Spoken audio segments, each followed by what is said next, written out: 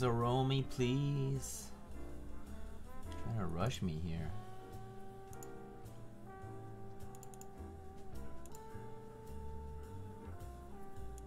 Hi, Zeromi. What's up, man? How are you doing? Oh, hi, Tribosys. Hello. Nice keep, buddy. Hello, Glossy Online. Hello, hello.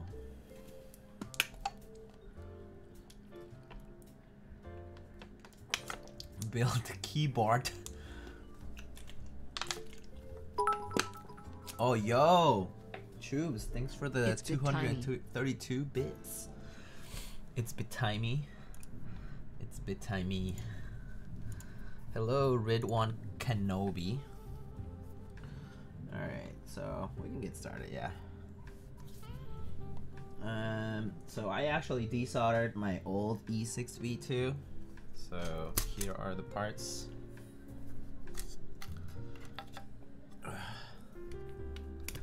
So it's this like cyan color. So like back when I built it, it looked like, let me see if I have the album from back then. I do. Okay, here. Oh wait, oops.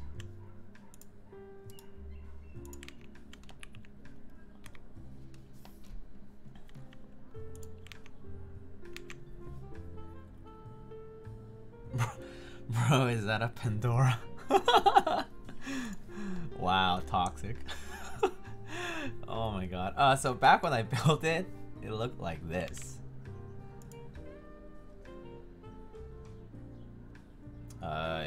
I had gotten these Kailh cream samples from Novelkeys back when they released. So we're probably gonna be using like the same key set and stuff. I still have it here. So I just gotta rebuild this. Back then I used the brass plate for night switches. But this time I want to use a palm plate. So I had a palm plate made. So this is a brass plate from back then. It's pretty scuffed. Kind of tarnished too. You can see it's like a little bit tarnished and stuff. And today I have this one. This is a palm plate. I could have made it ANSI only, but I was too lazy, so I didn't edit it. So yeah, so this is the mid piece. It's a blue mid piece. Polish it with tongue. Yeah, and here's a PCB. I actually already lubed the stabilizers, so yeah. This, yeah, it's like a cyan. It's like a blue green. It's like a cyan. I think it's more blue than green, but it definitely has a good tint of green. It's really nice though. Good streamer doing stabs off stream. Yeah, I mean, I just, yeah. I was just like, I think I was watching TV, and then I was just like, oh, you know what, I'm gonna do the stabs now. Avoid myself the trouble for later. Stabs take me 40 minutes on stream? Oh, that sounds about right, actually. I think it also takes me like 40 minutes to do that. So I don't blame you for that. Anyway, yeah. We can get it started. So I need to check the stabs though. I lubed the stabs, but I didn't check it. Some streamers take 2 hours on stabs.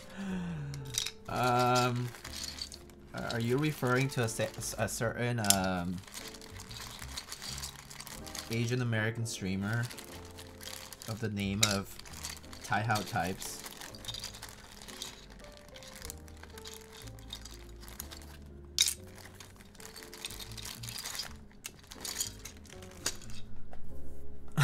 It's not Nathan? What? It's me. It's me, Dio. Kono Dio da. Alright, so these are the same cream switches from back then, but they're lubed. When I first built it, it was stock, and then I desoldered, lubed, and then soldered back on, but it was with the brass plate, so.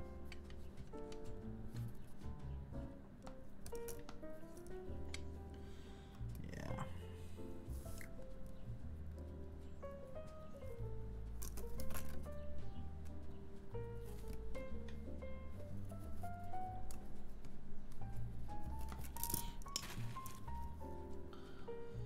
Oh my god, this bot is actually posting it too often, so I'm gonna change the timing for that. It's doing it too much. I'm trying to figure that out. Timers.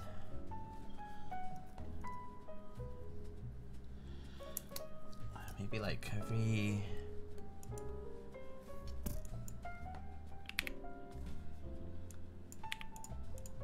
There you go. Surely every 30 minutes is fine.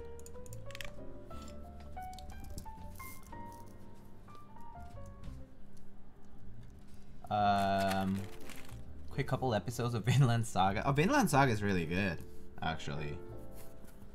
It's a really good show.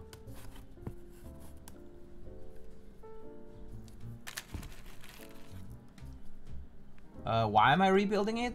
Cause I want a softer plate, and I was just bored of the brass plate. That's why. I just got bored of it. I just wanted something different. What switches do I have on the red one? There is a command exclamation keyboard for more information, but it's these have vintage blacks.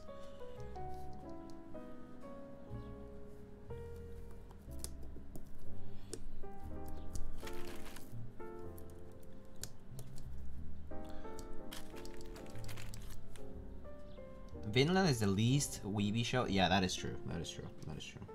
It's definitely one of the less. I mean, it's like story about the ex-Vikings, basically.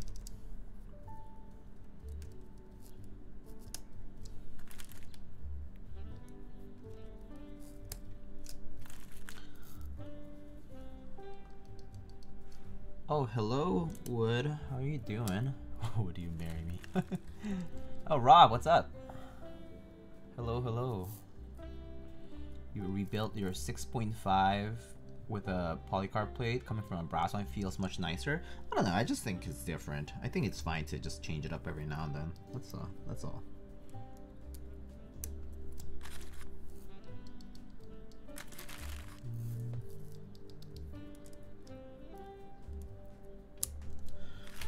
So these switches are lubed, but they're not like very heavily lubed, which is kind of nice, but they're like nicely broken in.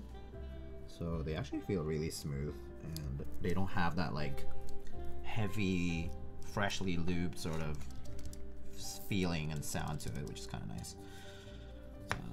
Okay. So.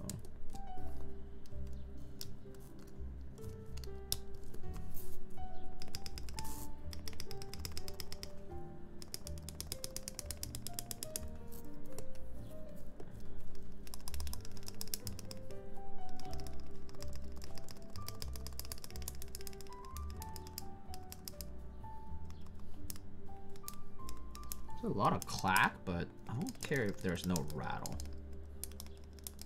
It's not like I press these so heavily. Oh, yo, hello, Keone, what's up? Chubbies, good seeing you. I'm gonna play some Apex. We'll catch you later. Stay safe in the Rona. Yeah, man. Take care. Have fun playing Apex. I actually haven't played Apex in so long.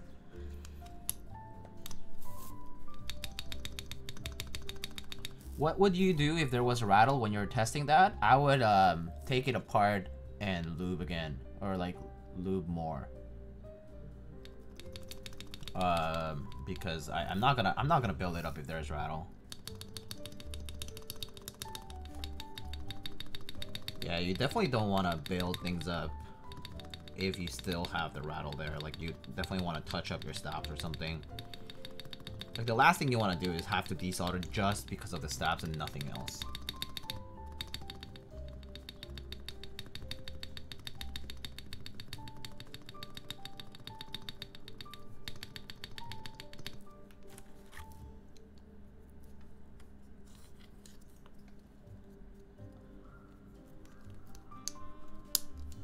Apex is so good, it keeps getting better with each update. Oh, that's kind of exciting. I actually haven't played in so long that I don't even know what to follow.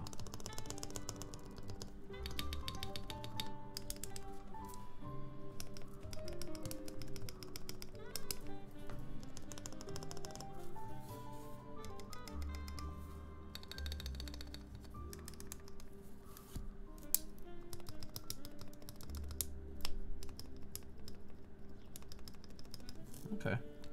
Looks like stabs are fine.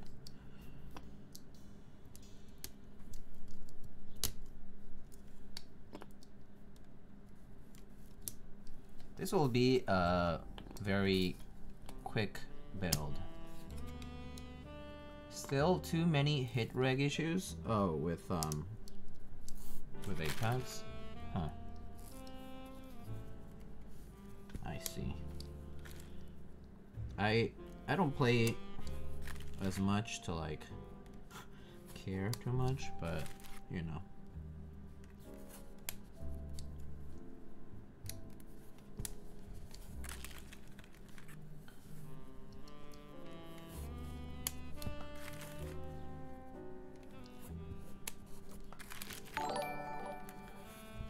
Yo, Spuds, hello. Welcome. Thanks for the follow.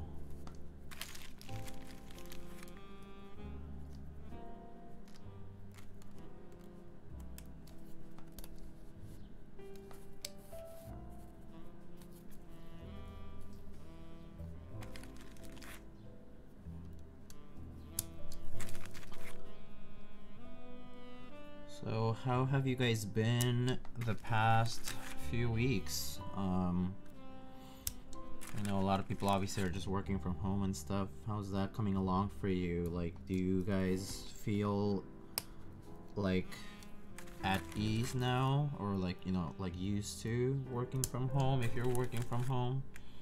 Or like if you're working in an essential function, like how's that going so far? Because I mean, I know that there's probably gonna be some students around here too, so I'm sure that for students it will be like different to be doing things online. So that will be interesting for people. It's great. Neat life is the norm. Oh man. For those who don't know, NEET is like not in education, employment, or training.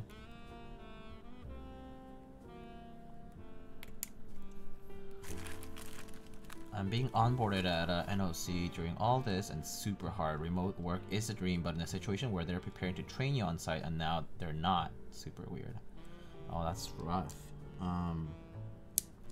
Yeah, that's true. I mean, I think for me, I'm probably gonna be soon ramped up again. So I work in a research lab, so we're probably gonna go back in like in the next month or so, is what they're saying. They're preparing for a ramp up, so they're like making schedules and that kind of stuff.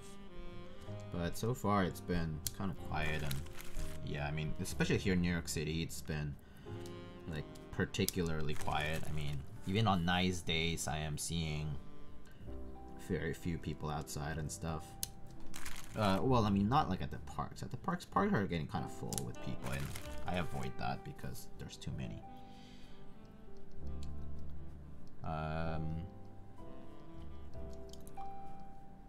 I've gotten less used to it, to be honest. I want to go back to lab.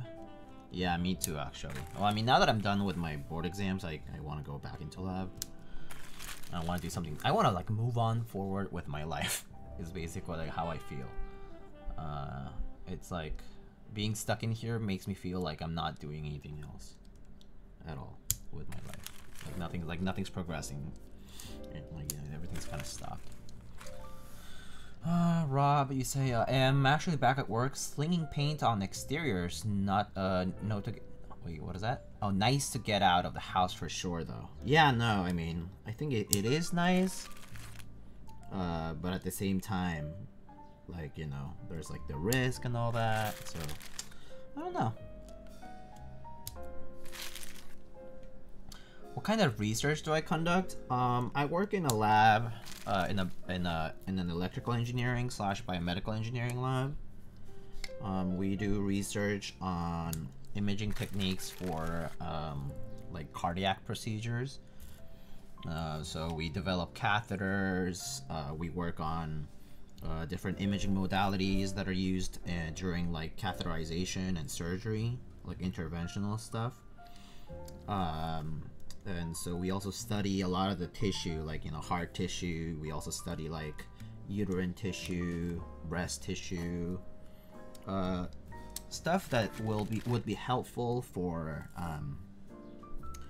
like fields of research where they're trying to develop, like, let's say new ways to ablate that tissue to like new ways to like treat the tissue if they, you know, if they're having problems. Like in the heart, it would be like if you have like an arrhythmia, then you can like shock the tissue from the inside, and that will like stop the electricity from conducting inside. Things like that. I just make routers talk to each other. I know I'm saying all these big weird scientific words, but I hope it makes a little bit of sense.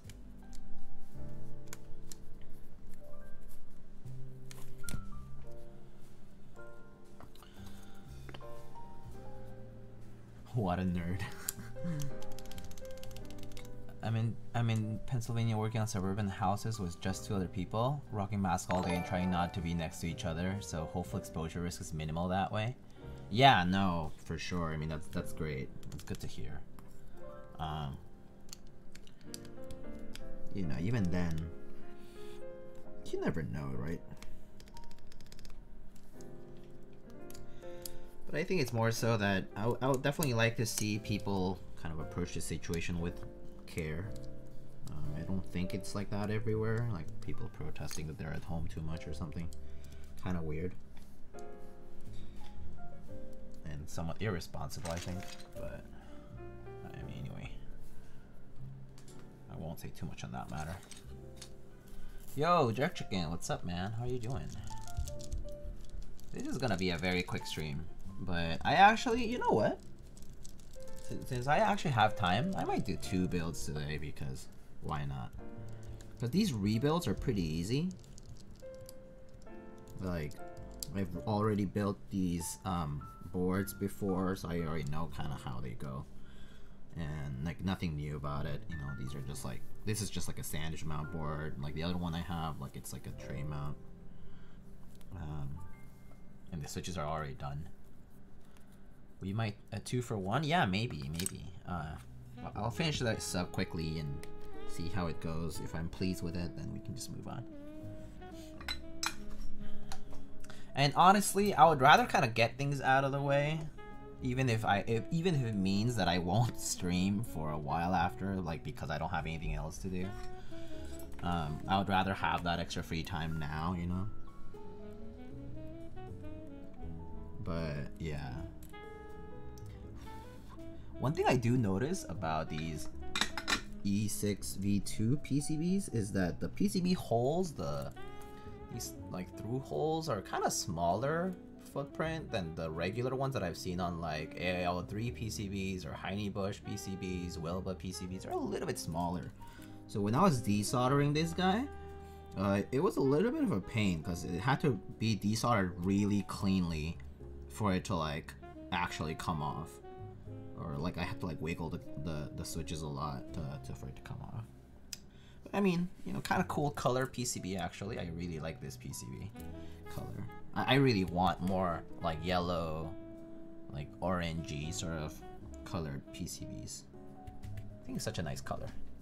These warm colors are super nice. I'm gonna turn on the fan, if you'll excuse me. I'm doing it for my own health.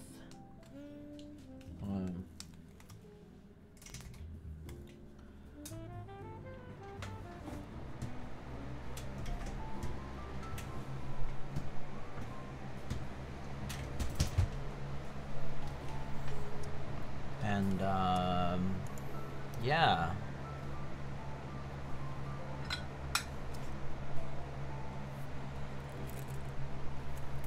But yeah, no, the E6-V2 is such a great board. I mean, I know that some people have I've had qualms with it, but I've really enjoyed this particular board myself.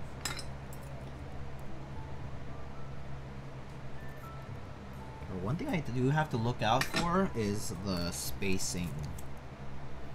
So the spacing is a little bit atypical on this guy.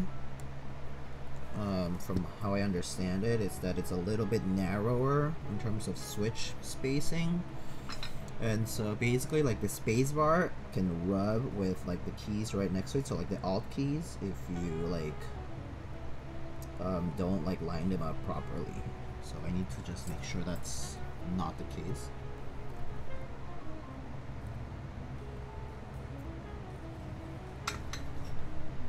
Exclusive does great work. Yeah, no, I agree. Have you built a KP Republic board before? Yeah, I have. Actually, I built one for a friend of mine. It's been a while though, but yeah, I mean it's just like regular. It's like old. It's like just like it was like some old kit, but yeah. And I built like a cos pad and stuff like that. They're alright. Tolerance is tight, but I love how that ends up looking. Yeah. Okay, this one's a little bit off.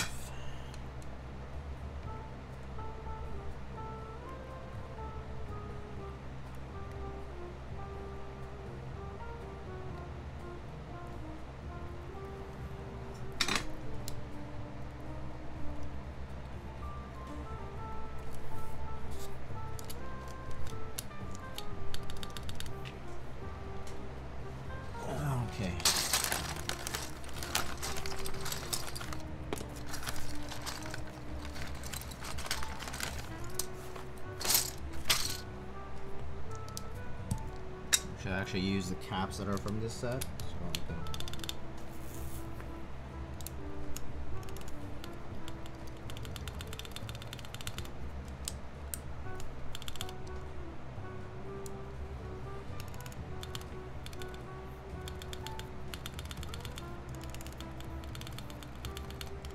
this one seems a little tilted.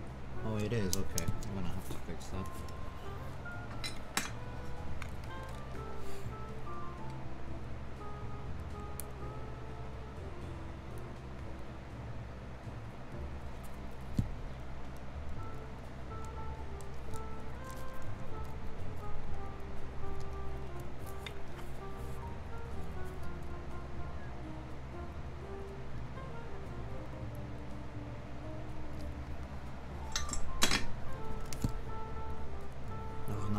Too far.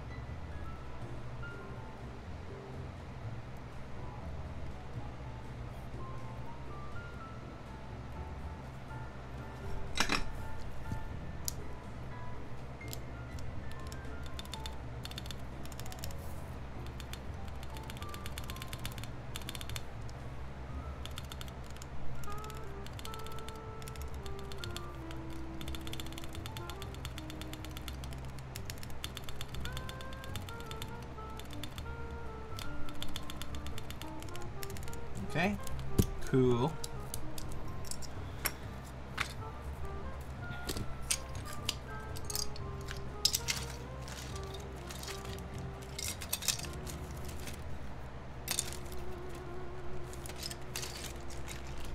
Alrighty. I guess since I am soldering, I'll talk about my sponsors for those in chat. So, my first sponsor is Mint Autumn, so you can head over to mintautumn.com, although right now they don't have any projects like for sale, because right now the Rukia Group Buy Round 2 is already in production. So right now I think you can only purchase gift cards over there, but on my Discord server there's a few affiliate links that you can follow. But more importantly, Mint Autumn, which is led by Jack Static, they are currently developing a ultra-high molecular weight polyethylene case in a TKL layout called Erdma, and so they're you know, they're using new processes for the plastic, and they'll be making cases made out of this polyethylene plastic, and so it'll be exciting when it comes out. I definitely want to hear more, so if you want to hear more news about that, you can sign up and join their Discord server and ask Jack Static more questions about it and see more updates, so stay tuned on that. The next sponsor is Del Beeson. Thank you so much for the follow and hello, welcome. The next sponsor is Novel Keys, novelkeys.xyz. So on Novel Keys, you can purchase any in-stock item and get 5% off if you use my promo code, which is Thunder. So enter Thunder during checkout when you're purchasing any in-stock item, and you'll be able to get 5% off. Novel Keys right now has GMK Classic Blue on Group Buy. GMK Classic Blue is a cherry profile set designed by Heinebusch and Arslock. It uses stock colors, white and blue respectively. There's 2 base kits for that and a spacebar kit, so check it out if you want something simple and clean. The next set that Novel Keys is offering right now is Cat Arctic. So if you like the cat profile, if you like the cat profile and you want to check out yet another blue set, but this one is like winter themed, check out Cat Arctic. Cat Arctic is also being sold along with a pretty cool desk pad. So the desk pad is currently on Group Buy as well, so go check out the Arctic desk pad. Finally, Novel Keys also has JTK Zen. JTK Zen is a white and green themed set, also in cherry profile, and sold by JTK and Novel Keys. So go check out JTK Zen. Novel Keys also typically offers switches, desk pads, switch testers, GMK sets, among other things, accessories, stabilizers, and whatnot. So if you have any keyboard needs and supply needs for your keyboard building, go check out Novel Keys and enter Thunder during checkout for a 5% discount. Next up, we have Prime Keyboards. Unfortunately, still no international layout for those awesome key sets. International layout, so there are some sets that have international layout support, but unfortunately the MOQs are not always hit. So it's kind of demonstrative that there really aren't that many people willing to purchase the international kits when they go on Group Buy, which kind of has been discouraging designers from supporting them.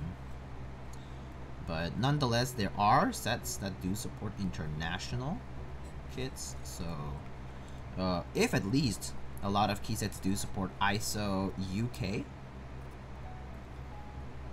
So if that is at least the bare minimum is supported on the base kits on occasion. Anyhow, so the next sponsor that we have is Prime Keyboards. So head over to primekb.com for more cool stuff. They have alpacas, which will be restocked next in, I believe, in June. So if you need more linear switches and are looking for alpaca switches, you can go and sign up for their newsletter on primekb.com or sign up for notifications on their Instagram profile. And they will definitely be posting more information about that in the upcoming few weeks. They also sell Cherry and Durox stabilizers for your keyboard building needs, desk keys, Tober silencing rings, the Duck Raven and the Sidewinder, they're 60% kits. The T1 tactile switches, which are just like E6-V2 switches, and the Prime E keyboard. I also provide an extra promo with Prime keyboards, so if you are planning on purchasing, if you're planning on asking me to build a keyboard for you, so if you request a build service from me, I can get you any in-stock item from primekb.com at a discounted rate. So if you are looking to have something built by me and require something that PrimeKB normally provides, then you can ask me and I can likely source it for you at a slightly discounted rate. Similar to how Novel Keys provides a promo code. But however, this is tied to my build service, so you have to request a build service before having access to the discount. Finally, we have Project Keyboard. ProjectKeyboard.com. Go and check out GMK Masterpiece, yet another blue key set, but this one's a little bit special. It has a lot of Japanese language legends for the modifiers, which is a completely new thing for GMK sets, as well as mono legend kits on the alphas. You can still pre-order GMK Bingsu on projectkeyboard.com. There's an affiliate link that I can provide in my Discord channel. So if you hit !Discord, you will have a link to my Discord server, and there are some affiliate links that you can follow there to provide a small kickback when you purchase anything from Project Keyboard. So GMK Bingsu will be shipping sometime later this year, and they are still selling pre-order kits, which are really part of the extras. So if you are looking to get GMK Bingsu and you want to make sure you get it now before they hit the market and before they run out of stock because people saw photos of it, get yours now on projectkeyboard.com. And they have other upcoming projects like the Kendo, which is a split HHKV keyboard. They have the Nebula, which is the 1800 like compact function row list keyboard, much like a sort of like a Duck Blackbird. And the Nixetheria Sophia should also be running through Project Keyboard in the near future. So that's it for sponsors, and that's also it for my soldering, I think. So let's test it out. Taihao is going to do real international PBT key set, and a lot of people seem to be interested on Instagram. That's cool. I mean, Taihao, I would imagine, does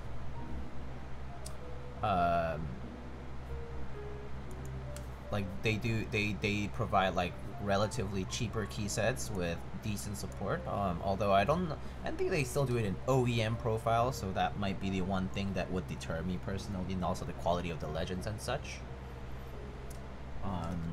So yeah, but let's see, can you go buy alpacas when they restock?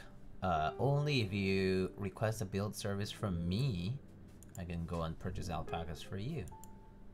Otherwise, no.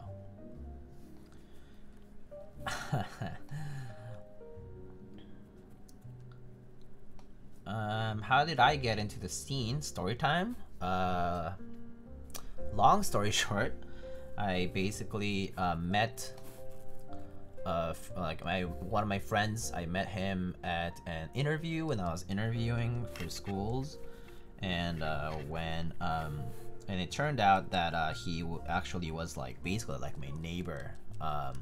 Like he lived like right across the street, and so we like, you know, like hung out, and one weekend he basically told me like, hey, like there's this event that I saw on Reddit, and it was the DC mechanical keyboard meetup, the first DC mechanical keyboard meetup in 2016.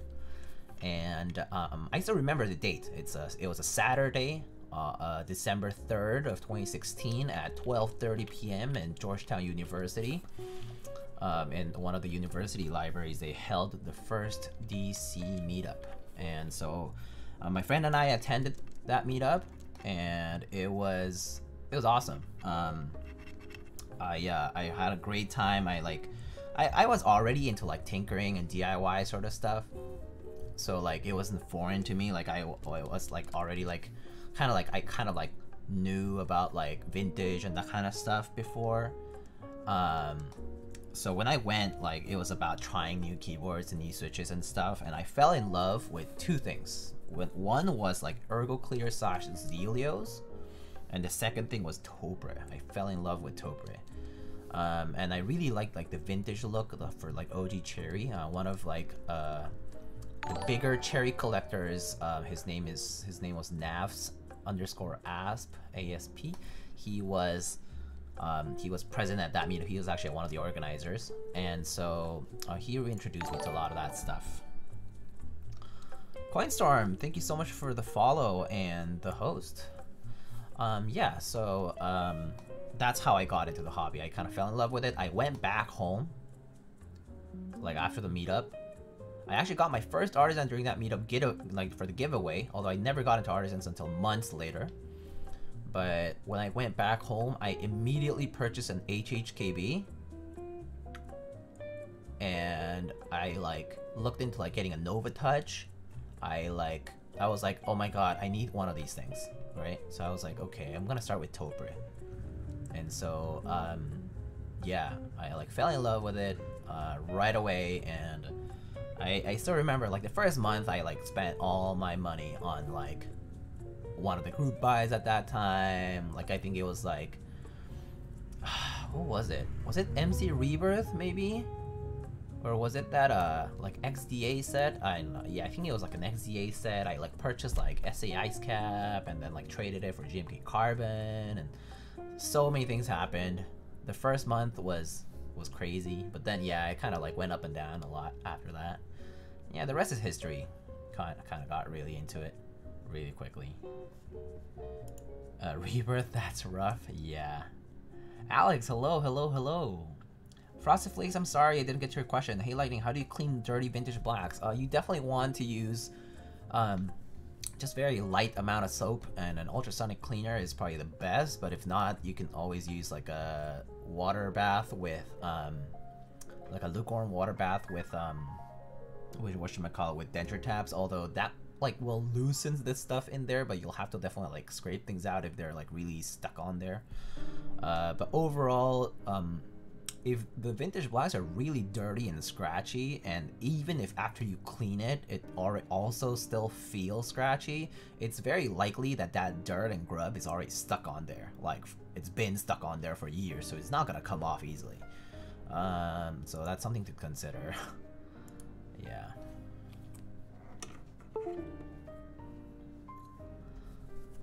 But I mean, yeah.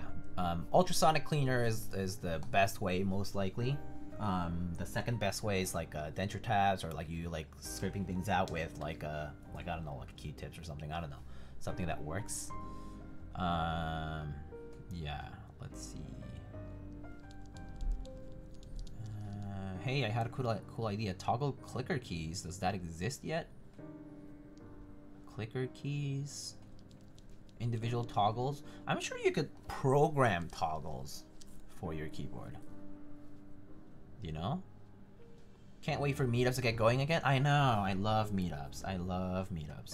Meetups are probably the best way to like get introduced to the hobby and kind of like get informed really quickly about a lot of different things.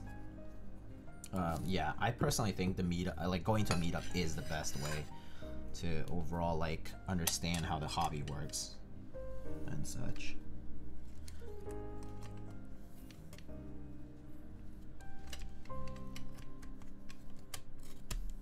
Alright, that's how this goes. Okay, and we just put the top on this.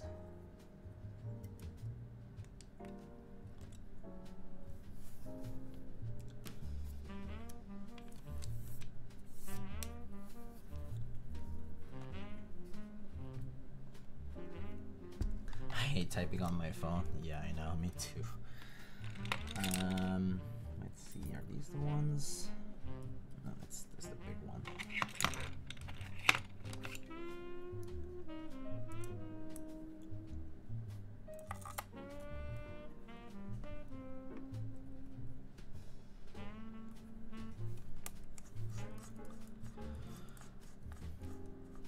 Best switch to move on to after cherry browns? Yes, linears for sure. Linears are awesome.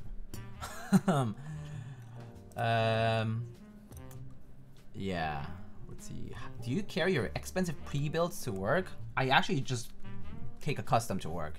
I just take a custom mechanical keyboard to work. I don't care.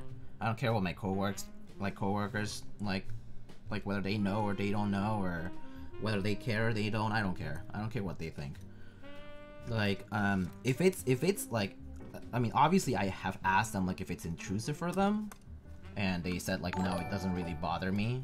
So for me that's enough. Like if it doesn't bother them, then I just take my like whatever build I want to work. But just in general, like I take like whichever build, so I don't have to take like a pre-build.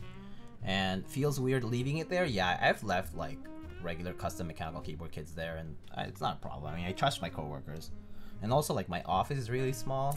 Like the office I work in is really small, so if anything happened, it would be abundantly clear who it was and that kind of stuff. So not much to fear on my end, at least. Does that make sense?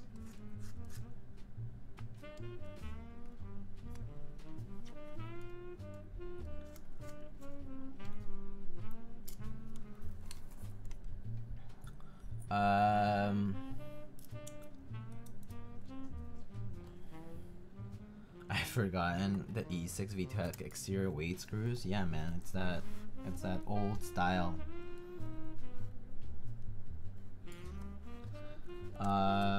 Cadron Browns. Any suggestion for good linear switches to look at? Oh, there's so many, man. Shadow Tyrant, there's like Gateron yellows with milky tops are pretty good. Gateron blacks are pretty good. Ink switches are pretty good. Gateron inks are pretty good. Cherry MX blacks.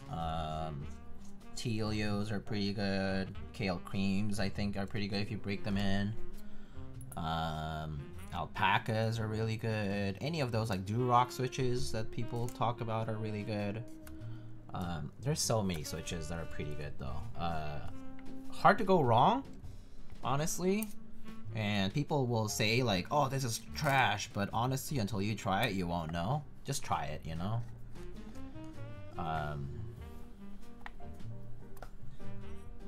But I mean, if it's like relatively smooth stock, and like once you lube it, it'll make a big difference. So try it first. That's a nice looking board. So are you. You are nice looking. Oh, the white looks really good against this case.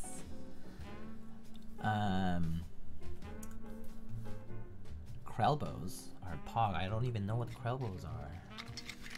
Glossy Online, piecing out of here. Thanks for the stream. It's been great. Nice to see everyone. Hopefully another stream soon. Yeah. Thanks for joining in. And have a good evening.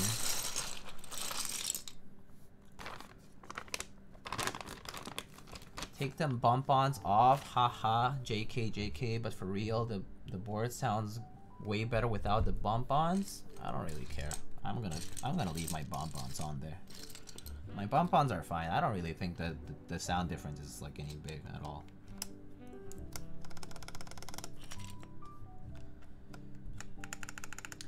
It's only been 15 minutes and you're already done? Yeah, dude. I prelude my stabs, so hey, save like 40 minutes there. But if I do a next build after this, I have to lube stabs, so that will be longer.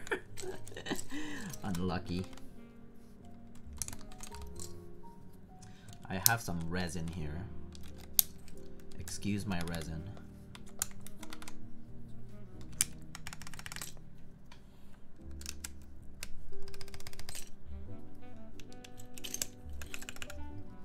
Where's that? Speed soldering? It was so quick that you missed it, dude. Sorry. It was so fast that you missed it.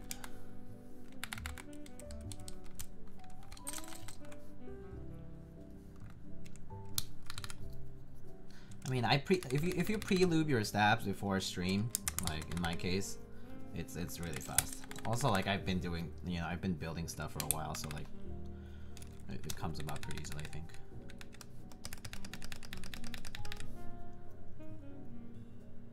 Creams, Nolives with silent cherry stem. Oh, that's what it is? Oh, I see.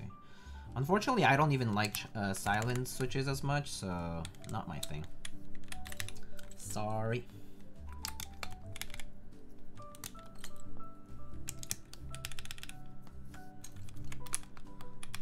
Where the Cyan homing at? What do you mean Cyan homing?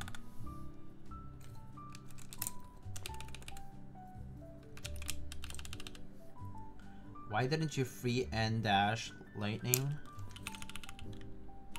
What? What do you mean free? Oh. Yeah, seriously. Free keyboard please. Wood? Free keyboard please.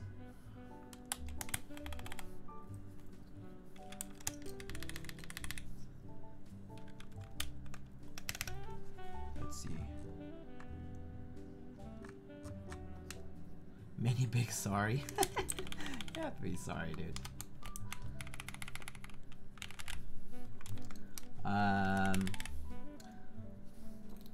That wasn't Rosen smoke you seen coming from the iron. Wait,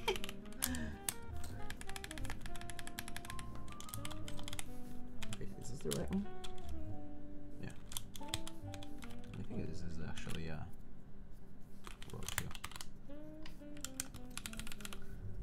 I have none avail. Oh, no worries, man. I'll be getting my hands on one at some point, but I mean not for like not to keep.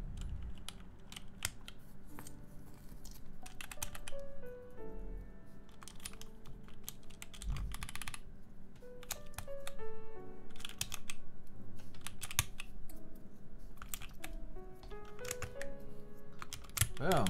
Caps are on already. And I actually already had some keycaps here. So this is not mine. Well, this is mine. This artisan is mine. Nice little Kibi artisan. And we have this Garbo artisan keycap, which is not mine. This one I actually borrowed. I borrowed it since before COVID, and now because of COVID, I can't return it. Isn't that great? Now I basically get to keep it forever.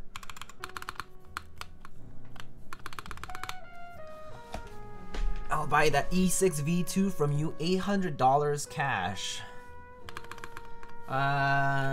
If you make another offer in chat, I'll ban you.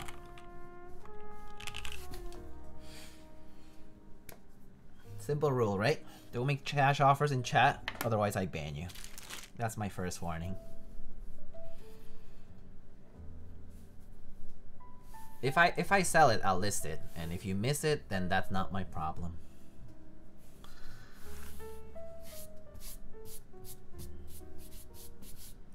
Oh damn! I definitely wanted to see that reaction, but I'm also not lying. I do think that making cash offers straight up with like unsolicited is kind of rude. Don't you think so? Like imagine this, like you work really hard to get something that you really like, okay, and you just got it, right? And someone hits you up right there and then. Hey man, I'm so happy that you won, but can I buy it from you? Or like, I'm so happy that you got this. Like, I know that you love it, but can I buy it from you? Like right out the bat? It's kind of weird, right? It's like, who likes that? I don't know. I don't think anybody would really like that. Some people maybe are like thirsty for the money or something, but if I actually worked to like earn my money and pay pay that money to buy something that I like, I wouldn't want to like sell it off right away. Or even if it were like, around with me for a while. If it's sentimental, like, no reason I would, right?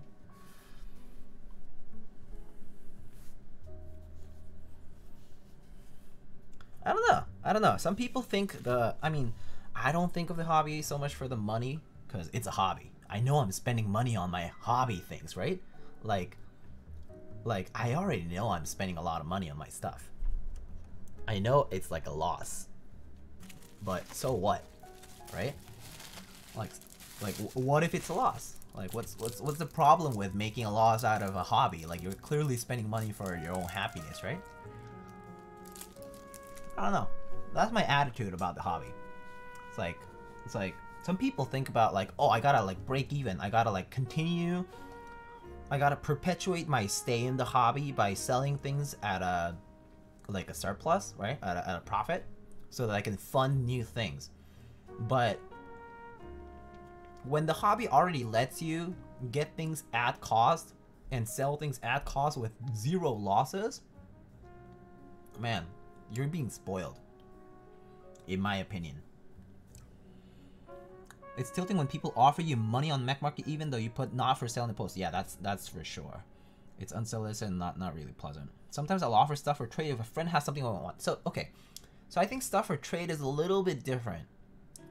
So when you give someone the choice to sort of choose among different things that may have similar sentimental value, or maybe like they actually have been looking for something for a while, it's something that they might consider. Not right away, but you give them that choice. I think it's okay.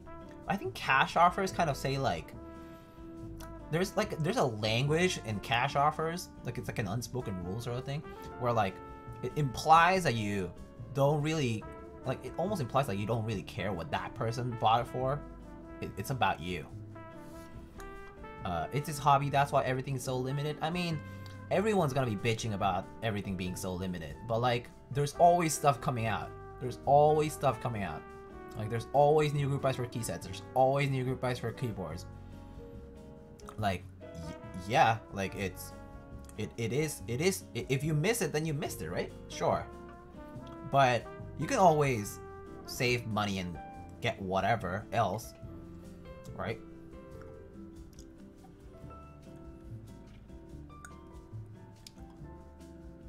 It's a hobby, you get paid back in busy time and enjoyment. Yeah, that's how I feel for sure. I don't know. I mean, I think it's like, if you wanna get, like, yeah, if you wanna get something that came out before, like, you joined a hobby, and like it goes for a lot in the market and stuff, it's unfortunate, right? Because the demand is there. Obviously, that's why people are buying it for that kind of price. And if you missed it, then you missed it, right? But I mean, in my experience, I also joined the hobby like back in what I told you, like 2016. This was late in 2016. So a lot of keyboard buys had happened, a lot of GMK sets had already happened or whatever, right? I missed a lot of stuff too. I chose not to buy stuff along the way as well, because at the time I actually was not in the position to spend more money either, because I was like, I was just working my first job, I was just getting my first few paychecks and stuff. I had a different gig going on, and I didn't want to really spend that kind of money. I was like paying my loans and stuff, and I remember like regretting stuff, like regretting like not buying whatever during group buy. But I don't know, it made me realize that if you're patient enough about it, you definitely can get something at relatively like cheaper price. Maybe it won't be like group buy price, but I've had like fairly pleasant encounters over the years with people who say, you know what, like I did buy this during the group buy and I've been using it for a while, but I know you've wanted this for a while, so I'll give it to you. Maybe not for group buy price, maybe for like 1.3 times group buy price, 1.5 times group buy price, okay? A little bit more. And I'm like, yeah, you know what, I'll just consider it as if I'm paying the group buy price, I'm getting you a beer or whatever, and you know, like a meal, and then, you know, I'm getting this key set that I've wanted for a while, or whatever it is. I just kind of treat it that way. It's like, I do spend a little bit more for some things that I do regret, but generally speaking, if I passed on it and I don't get it, and the regret does set in, eventually I just sleep on it, and then sometimes it just passes, like I don't care about it, I just move on from it. And sometimes I'm like, you know, I'm gonna save now, and maybe buy it later when I can afford it, or when a chance like that arises. When someone like offers it to you for a good, you know, for a good price, or when, you know, yeah, maybe an extra came up, something like that, you know. Anyway, so here's my E6. Hello, Johnny. Hello. Nice Desmat. I need to complete my Metro. Yeah, the Metropolis Desmat. Pretty cool. I don't have the Metropolis key set though. I actually really like the Desmat, but not so much the key set. I actually didn't like the key set as much. But that's just me. Let's see. So, typing test.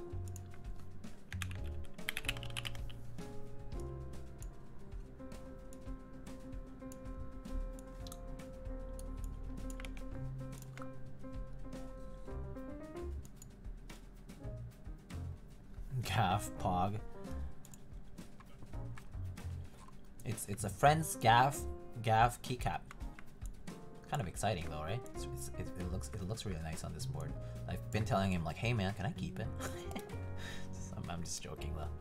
I borrowed it to take some photos of it actually.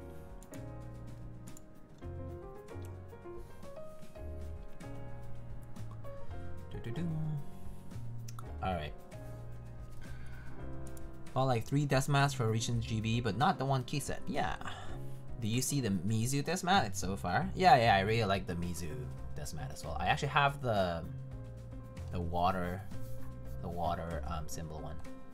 What switches are we rocking that key? So Dutch Master, there's a command called exclamation build for this keyboard and exclamation keyboard for this keyboard.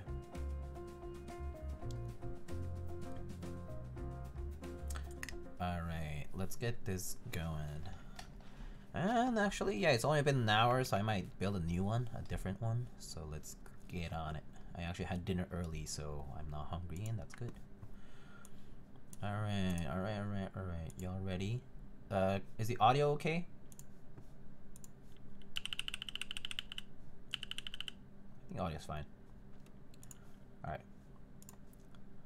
Cool. I may get the Islander dust map because I like the map but don't care for modern key sets. Audio's fine, audio's good? Okay, cool. Alright. Let's type. Alrighty. I don't type quickly, so bear with me. Alright. 3, 2, 1.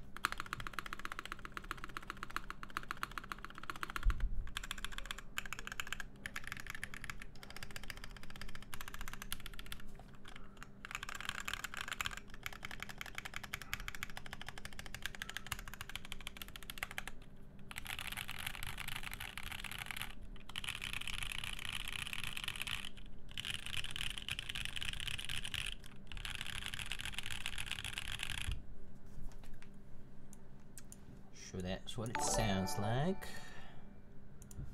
Let's see. Y'all got any questions or anything? Those vintage MX black sounds like my Gateron black inks. No, these are Kailh creams. These are cream switches. These are cream switches, and those have MX blacks, vintage MX blacks. So if you want to compare, yeah, these are cream, so kind of loud. How would you describe palm and softer plate? I mean, yeah, it is a softer plate for sure.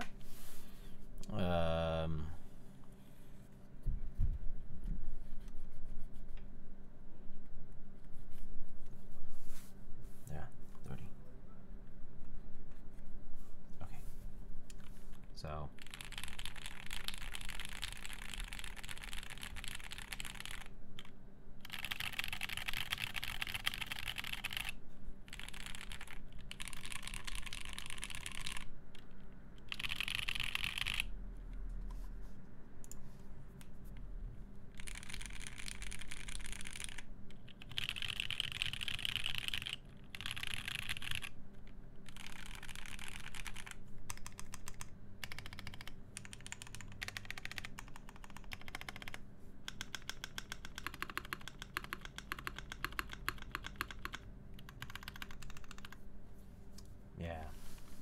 they sound very different, right?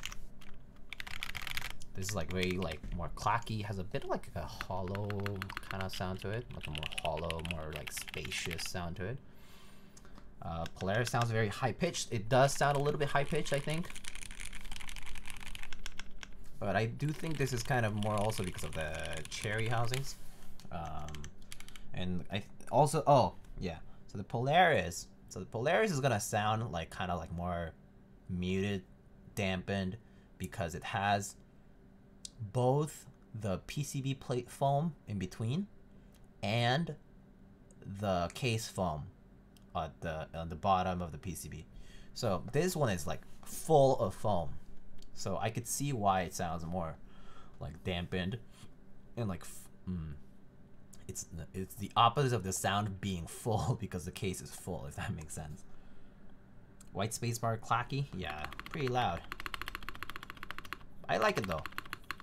I actually like this. It makes me feel like I'm doing something, you know, like I'm productive.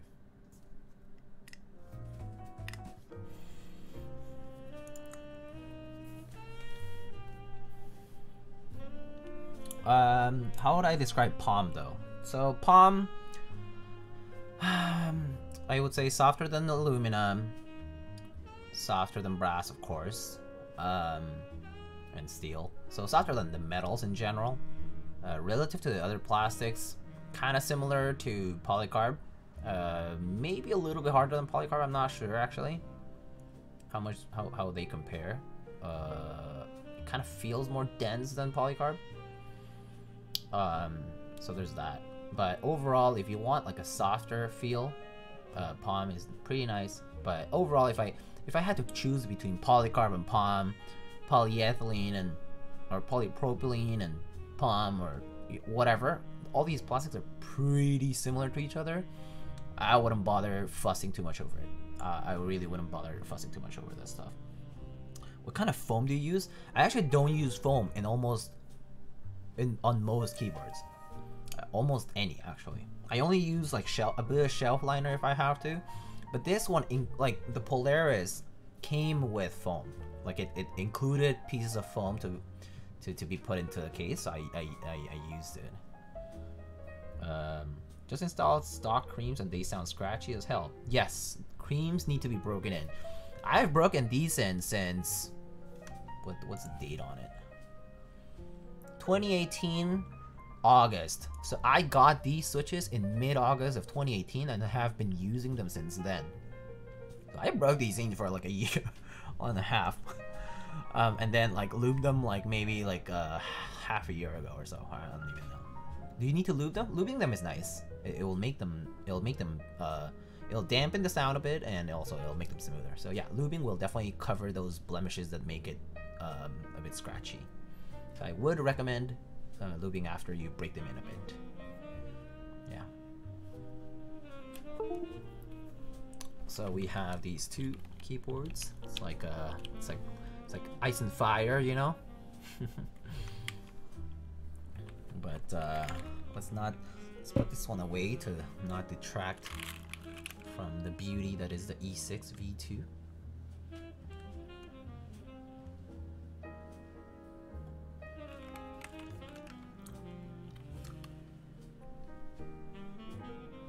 This has a cool side curve here to this. Pretty nice. And this is like a cyan top, dark blue mid, and a cyan bottom. And this is what it looks like.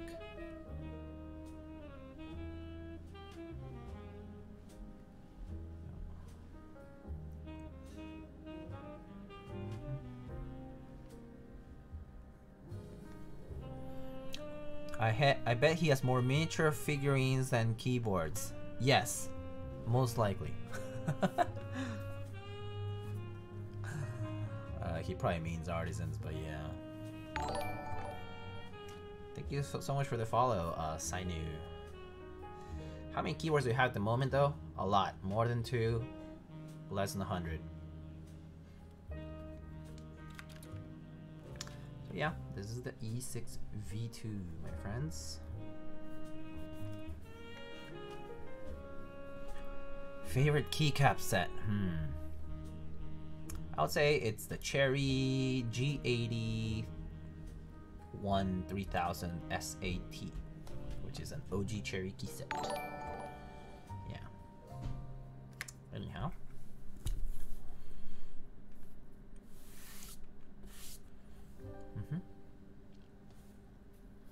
Okay. So that looks pretty good.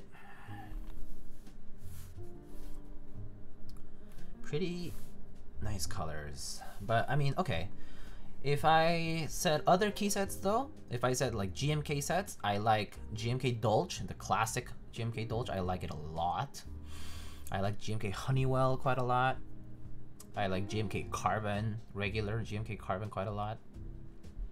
And I like GMK Hyperfuse R2 a lot. It's the white alphas and purple legend one.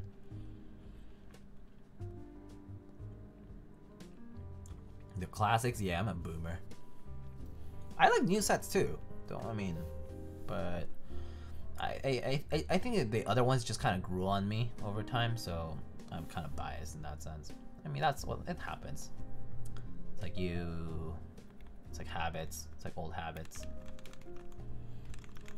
Would you say gasket mount is worth the hype? Yes and no. It depends on how you implement it. It depends on what you build into it. I think not. Just like not every like sandwich mount, top mount, bottom mount, tray mount, whatever is great or amazing in particular. It's going to be the same with gasket mount, right? I think it just depends on what keyboard it is, how they designed it, like how, you know. Honestly though, I would have to try to know. If I don't try it myself, it's hard to judge. Really hard to judge. At least in this hobby, you get the guarantee of being able to sell stuff at cost and not having any losses after a group buy. But yeah, it means you do have to put like whatever, the $450 or whatever, $400 or whatever onto a group buy keyboard. But yeah, what are some examples of underwhelming gasket mount? Okay. I don't think I've had particularly underwhelming experiences. But I mean, the thing is, like, gasket mount doesn't jump at me like as if it were like some revolutionary thing. It jumps out at me as in being closer to some people's preference sort of thing. So like, if the bottom out and that kind of stuff feels softer and that's what you're looking for, it's going to be really nice. Just like having a softer plate defines that experience, the mounting is also going to change that. So for me, when I first tried the gasket 00, the gasket 00, which is particularly bouncy, very bouncy, that one was like really shocking to me. I was like, man, like it feels really light to type on this. And then later on, I've tried other things. I've tried the E6-V2, I've tried the GMK, I've tried the OTD 356 Mini before, not like on stream, but like at a meetup. And they all like type really well. But like actually the 356 Mini is pretty rigid. It's like a sandwich. It's pretty rigid, especially if you're not using the half plate. The full plate experience was pretty normal. You know, I didn't feel like very special in that sense. I mean, yeah, it's a historical keyboard, like a board that carries a lot of history.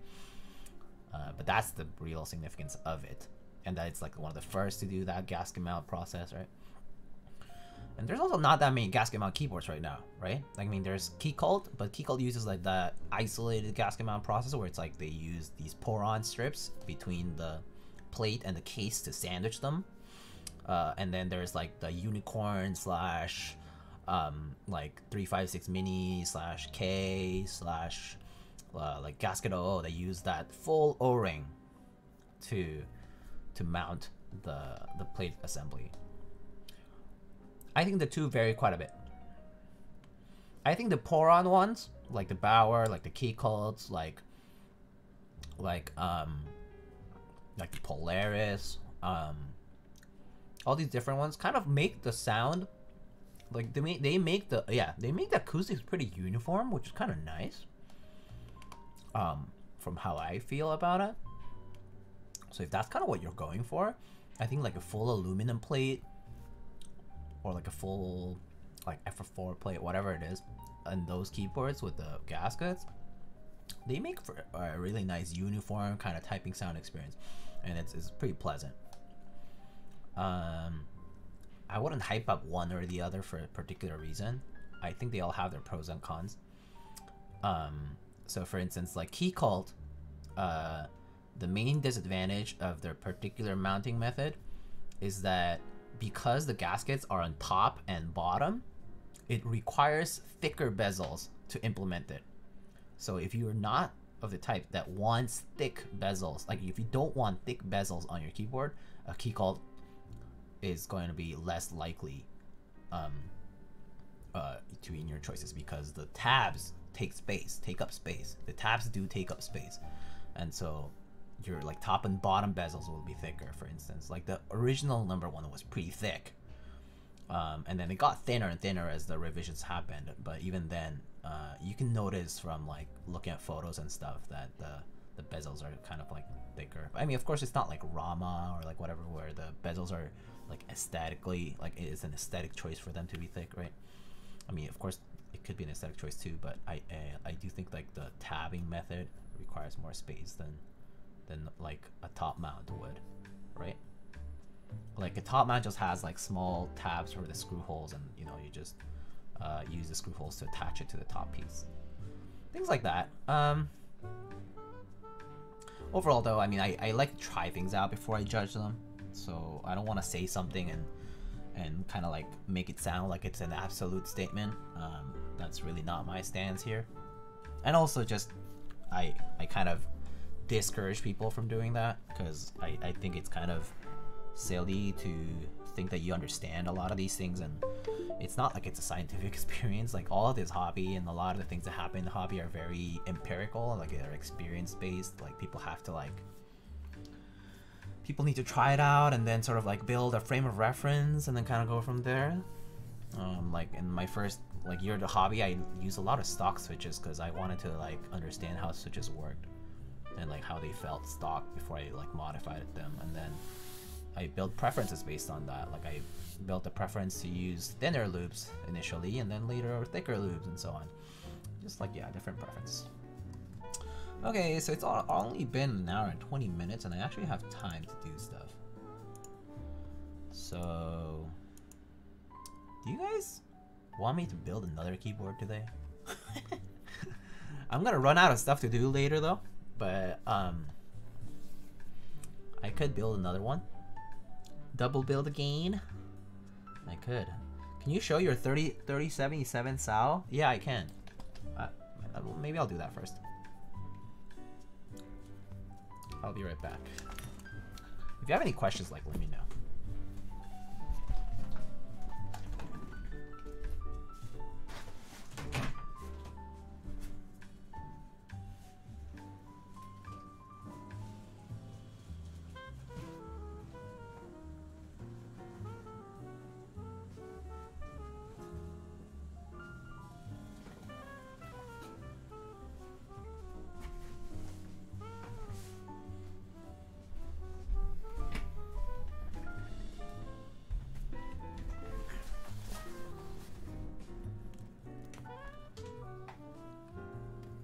Can I have a little sound test? Just got here.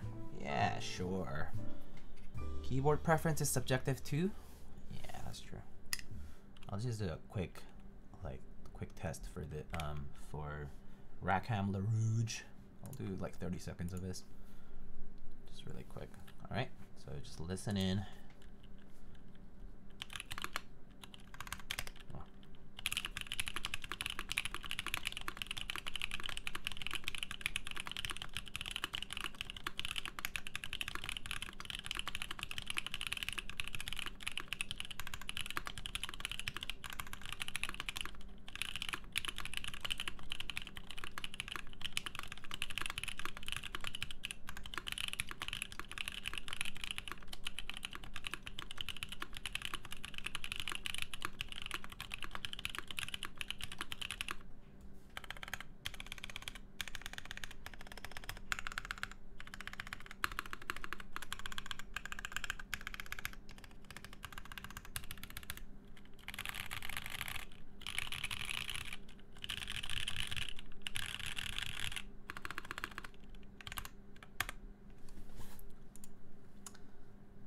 Does that help?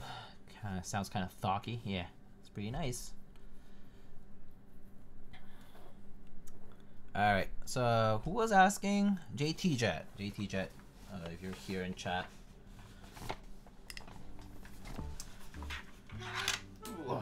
So this is my sleeve for this, and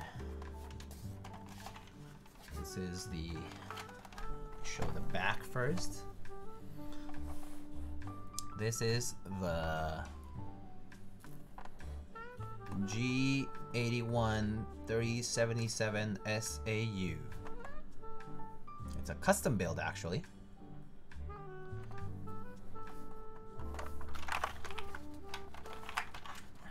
It's a full-size custom build. The cable and stuff. There's a PCB below this. So you can see that there's a PCB right there, it has some MX blacks on it.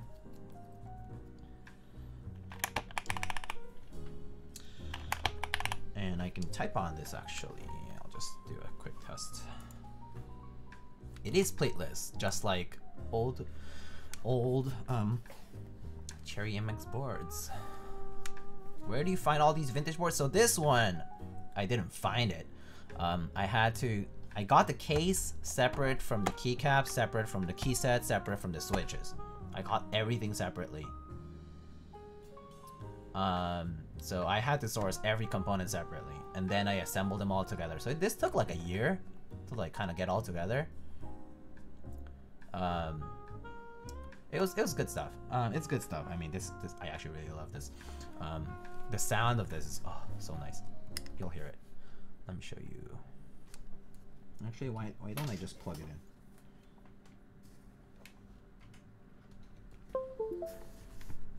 Oh yeah, look at that. Oh wait,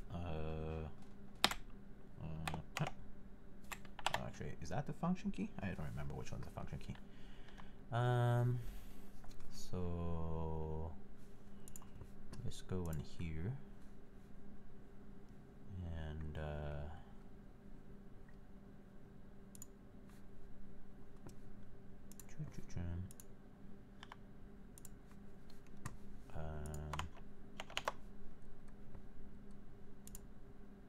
all right.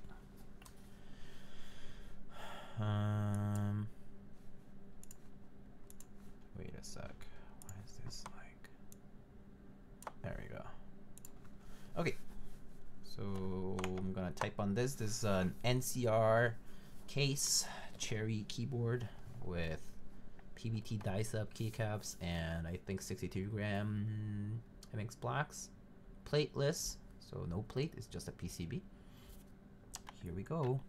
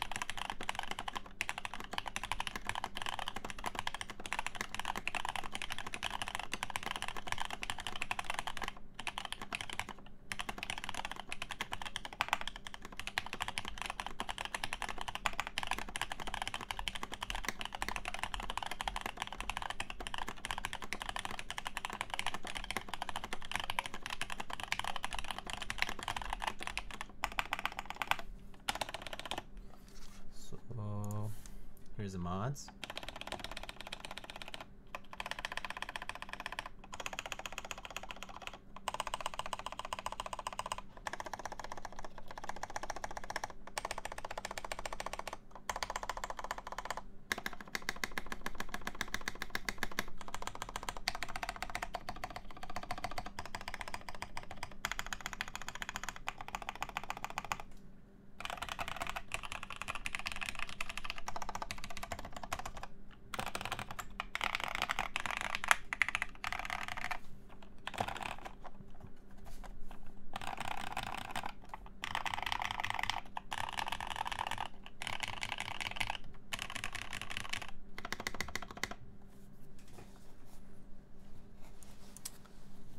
So that's what it is.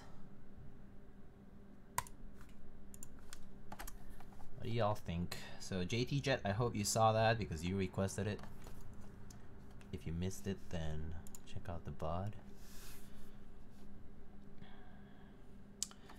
Yeah, gotta love those old plastic case acoustics. Yeah, no, I agree. Large plate, large cases like this, and also relatively thin. Like kind of, well, thin relatively, and then this again also doesn't have a plate, so that will change the sound completely, I think. Yeah, no, has a great sound. I actually really like this. People have asked me, oh, are you gonna sell it or something like that, and I've been like, I actually really like how it sounds. Like, I actually kind of want to take this to work. Yeah, it looks great, right? So this also has that. So the NCR case is notable for this gray top, beige bottom look to it. And also the keycaps are actually not so beige, or more like a light gray as well. They are beige-ish, but they're like beige gray. So they're a little bit different from the 909 classic, like OG stuff that you see out there. But NCR, yeah, they made these two-tone cases. NCR made some gorgeous boards. Don't forget, I mean, these are all Cherry boards, and then NCR branded. So you could find the same case with a different badge, like, you know, in a lot of different places. But NCR was notable for this particular one. But there's like routers and Xerox and like Desco and like Cherry and Peacock and Siemens Nixdorf, right? Like there's all these like a million companies that like basically bought off OEM keyboards at the time, like POS OEM keyboards at the time from Cherry Corp, and they rebranded it to their own Office brand or whatever. Yeah. Cherry was a big POS, like point of service keyboard provider a long time ago. And they still are, sort of, actually. Just in, you know, more modern ways. What are some TKL wing keyless that you like? I mean, there's so many. There's so many, Johnny. There's like TGR Jane, Mira, Duck Orion. Man, like there's so many.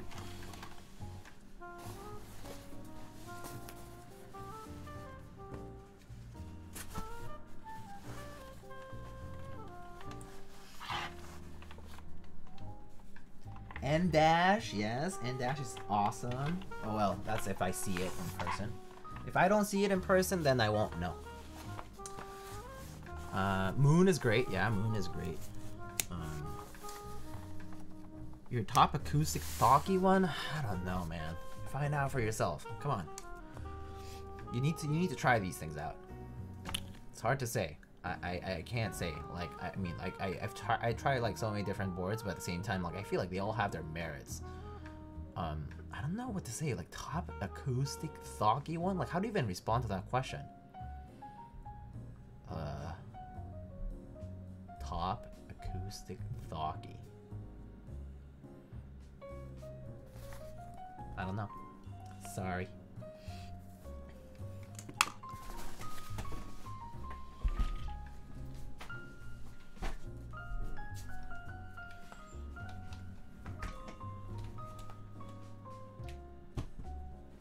Alright. If you want Thaki, what you really want is Topre. Hell yeah. Topre is fantastic. I love Topre. Oh, Dashkov, hello. Even if Lightning could give you an answer, yours is probably different. Yes, that's probably correct.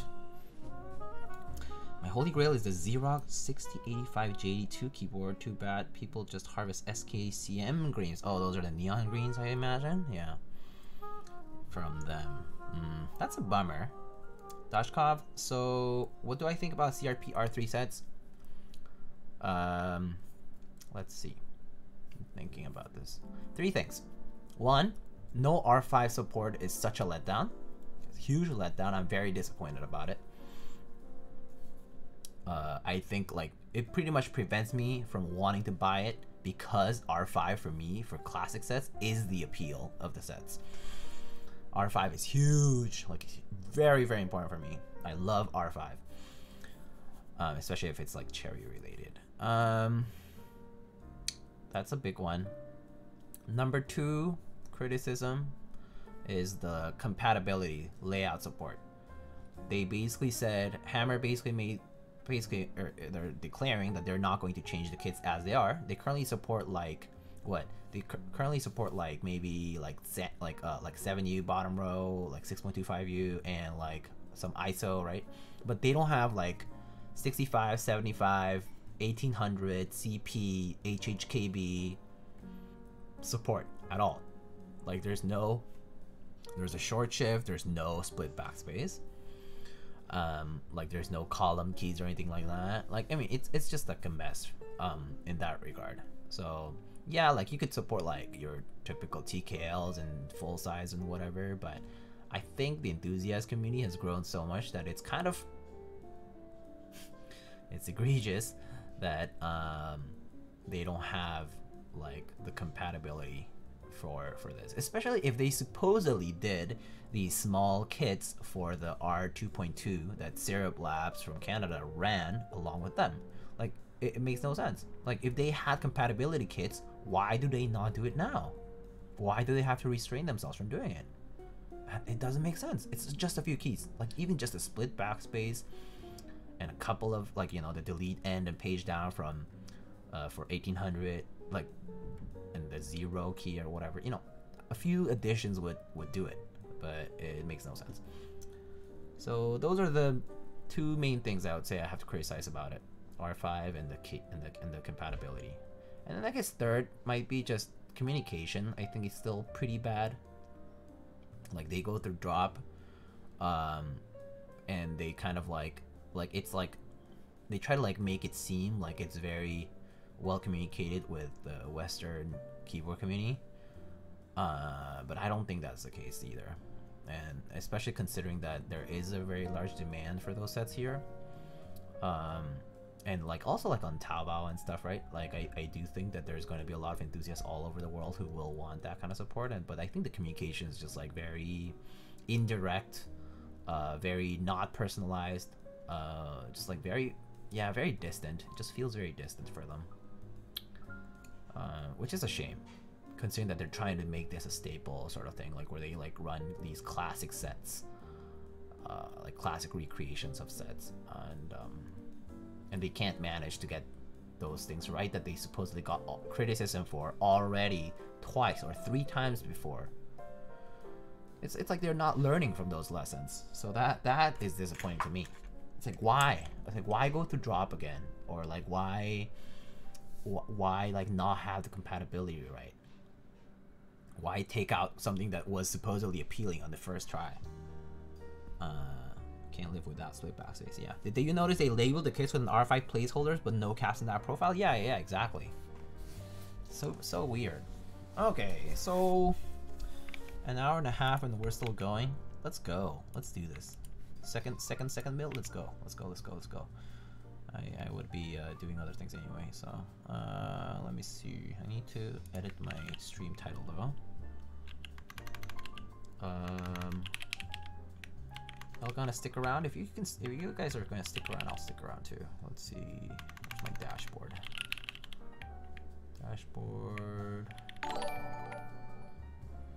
Stream manager.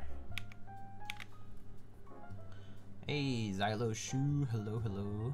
What we building next? You'll see when I change the title.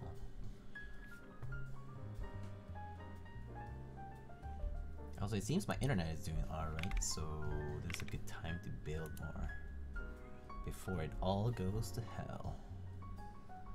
Alright, also, these are all personal things that I'm rebuilding, so I kind of want to get it done, get it out of the way.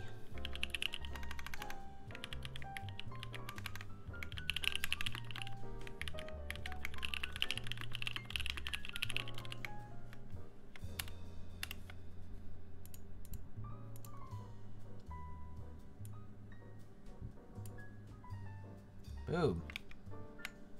New title's up, and I need a command edit. Where are my commandos? Look at this Chad actually typing on his artisan, so proud. Imagine that. Imagine mounting your artisans. What is mounting art? Like what? Do you believe it? I actually mount my artisans right away. 2 reasons. One, to check like the fitment. I've had artisans that have been crooked or like whatever, and like if you contact the maker right away, if you did win a raffle and stuff, then you can manage to like figure something out. If that's not the case, then it's a little bit of a different story. But at least like you can know right away. And second, also just because I almost always get artisans because I want to fit them with a particular key set and stuff like that. So I actually look at how it fits with that key set, so I can determine like whether I want to keep it or not. 2 reasons. I want to build my first keyboard. Any suggestions as to what and where? Personally, I guess there are like, I mean, KBD fans maybe has some keyboards in stock, but I mean, your first keyboard though, it depends. Do you want to build it yourself, or do you want to get like a off the shelf that's pretty good? Because like if you want like something off the shelf, like Leopold's, like Duckies and Philcos are really nice. If you want something custom and you're gonna pay all that, okay, you already have a Ducky and you want to build it yourself, then yeah, like checking out like KBD fans if you want something like on the cheaper end. There might be like NK65s coming to Novel Keys later, so might want to look into that too. But yeah, it depends on your budget for sure. Check your budget, decide on what your budget will be, and go from there. There's so many options at many price range, at many like price brackets, so yeah, go from there.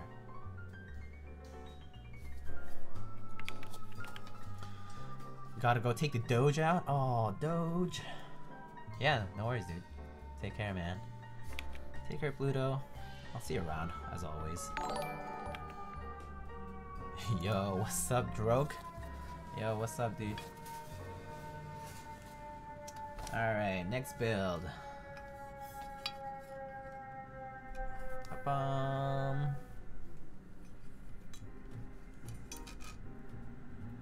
I actually need to relube these tabs probably, so I'm gonna have to touch these up.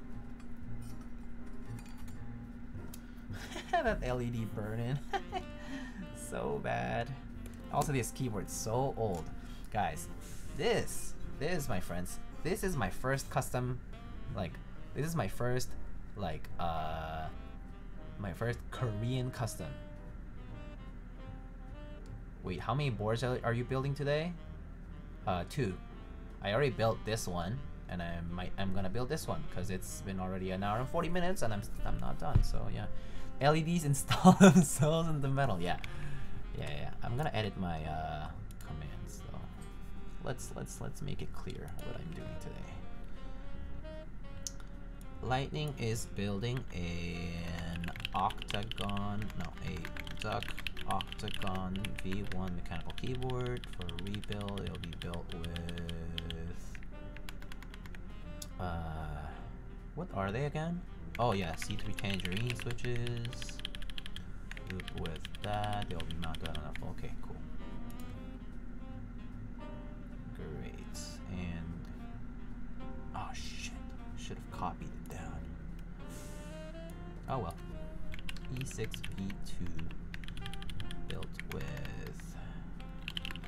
Kailh NK cream switches, Lube, which I was there to before, with 62 gram springs, and they're mounted on a full palm plate. Cool. Is it the new Tangerines? No. Old Tangerines. That angle though. Center USB superior? I agree.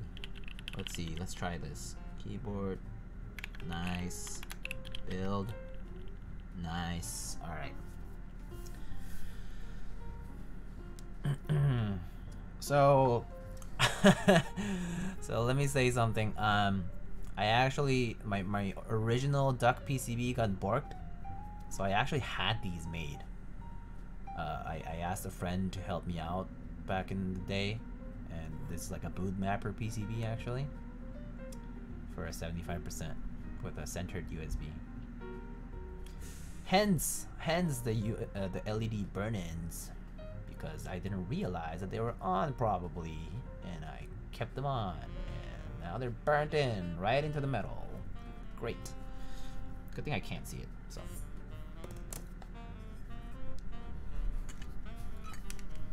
Alright. Rebuild number 2. Let's go. Let's get it. I don't like any of the JWK switches. I wanted to. I like the alpacas. I really like the alpacas. But that's me. I like the tactiles. I have not tried all the tactiles myself. I heard the new Tangerines need a lot of work to sound nice. Or up to par with concurrent linears. I don't know. I don't know much about them actually. It's like I would tell you, but I don't know.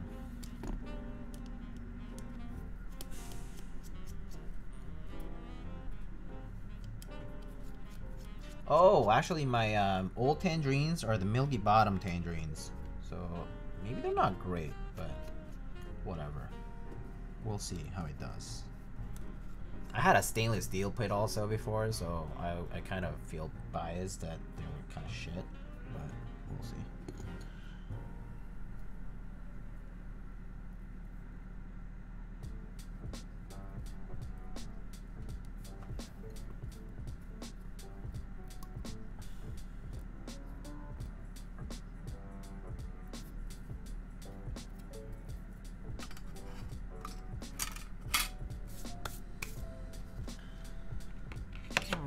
Alrighty. Use this today.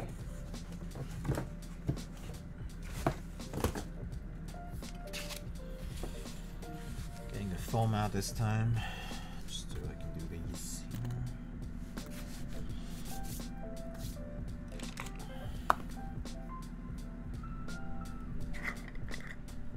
Alpacas are pretty good. In my opinion. I'm not sure about V2 Tangies. I haven't gotten them to try. I'm not planning on it actually. It's like I feel like all the linears are about the same now. I don't really care for the new ones. I've tried just the ones that I've managed to get, but I'm not super interested in getting a lot of new switches nowadays, just because I feel like diminishing returns. Also, I don't need to spend that much on new switches and have like stacks of them all the time. I'll just buy them when I need to.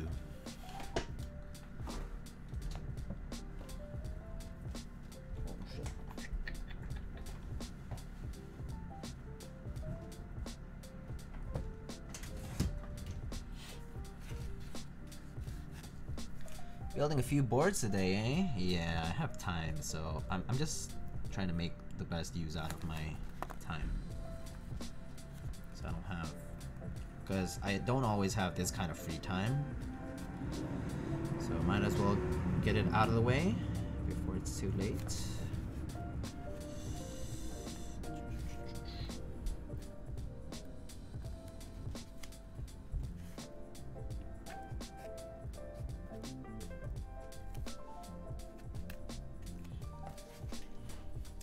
But yeah, also these are personal builds. When I'm doing like customer builds, I try to get those out of the way too. So, but yeah, I don't get to do my own stuff too often. So this is nice. It's nice to have this free time.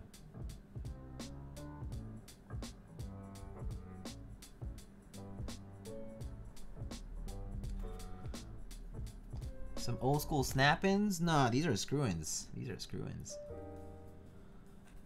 How's quarantine been for me? Oh man, I've been in deep isolation, which is fine with me. I don't mind being a hermit.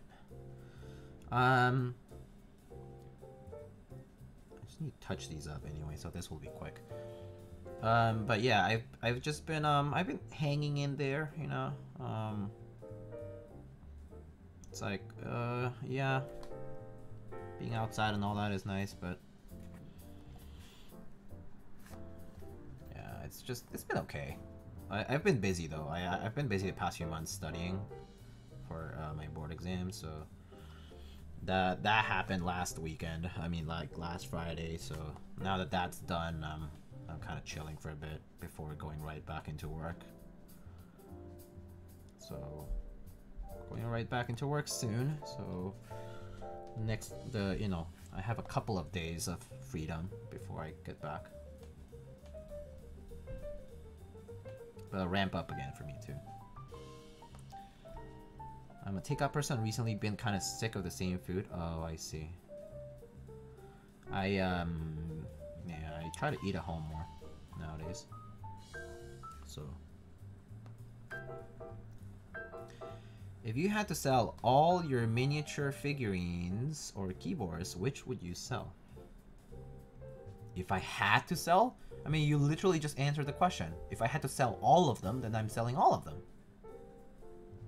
But, I mean, if I could choose, I mean, of course I would choose the ones that have less sentimental value first, and then the ones that have more sentimental value next. Depending on what my needs are. Right? So, for instance, like, I'm definitely keeping my TGR V2, because that one has a lot of sentimental value to it. It was built by Yuri, and I really appreciate it, and he's a friend and that kind of stuff. Or stuff like artisans that I've gotten as gifts, or that I can relate with a particular memory, that kind of stuff, you know. I get pretty attached to my stuff. Like, I attach a lot of emotional meaning to my stuff. So like a lot of stuff is like because I interacted with a specific individual in a certain way, like my friendship with them, or like you know, they helped me out with something, I helped them out with something, things like that. All of your boards or all your figurines, I meant. So if I had to sell either or,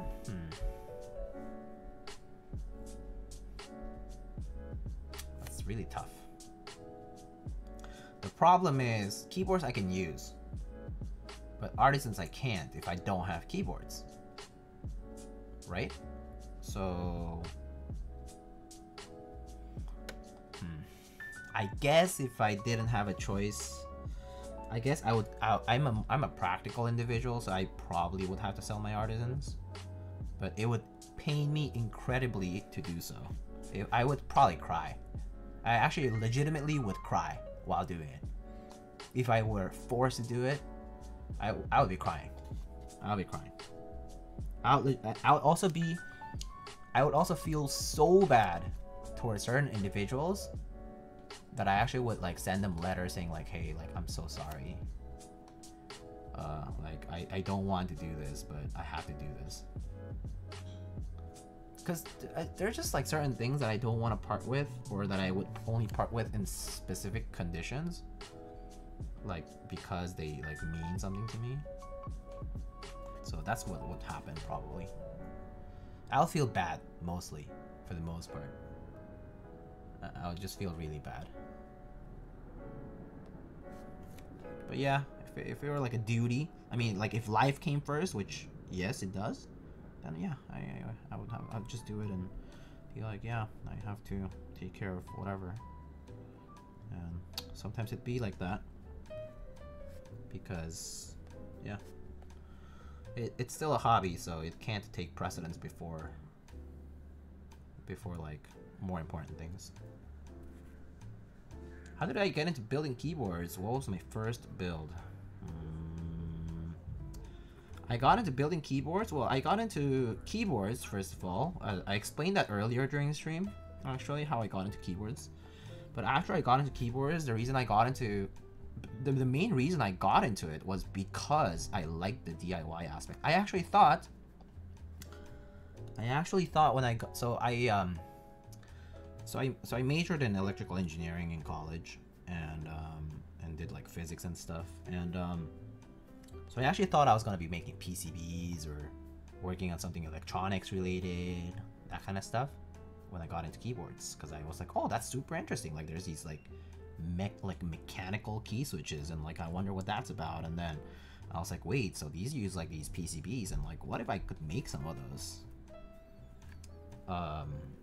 Then I was like, oh, I could do that. And then I never got into it. I just never picked it up. Never picked up the skill, never bothered with it. CAD, I never did it, so I don't know CAD. So no keyboard design for me because I never experienced it before. I don't have like CAD or vector design knowledge, like vector graphic knowledge. But keyboard building, it came about because I had a few friends who were like, hey, do you want to like build the keyboard for me? I know that you really enjoy this tinkering part. I'm like, yeah, no, totally. I loved it. I loved building stuff. I just, like, ever since I was a kid, I loved doing that too. Like, I loved, okay, well, one time I almost died because I broke apart a CRT. And obviously CRTs are extremely dangerous. I managed to put it back together, but it was okay. And it was fine. But like, I almost died because it's a CRT. CRTs are very dangerous. And I remember like my dad reprimanded me for all that and all that stuff. But yeah, I'm like that friend in my keyboard. In my friend group. Like I'm always like breaking stuff apart and putting it back together. And that kind of stuff is fun for me. So that's how I got into it. A friend of mine who is actually still in the community, he asked me to build his keyboard, which was it was a Duck Eagle V2. So I built a Duck Eagle V2 as a first customer build. For myself, I actually built, what did I build? I think I built a KB75 when they first came out. This was their V1 version back in the day. And I also did, what else did I build? I did like Topper stuff a lot because I started with Topper. Oh, yo, Mr. Dixie. Hello, hello. How's it going? Welcome, welcome. First time I see you here, actually. Welcome. Good to see a familiar face. Some new faces sometimes. Yeah, I actually am used to having the same faces every stream, which is super nice. It's nice to see new but still familiar faces.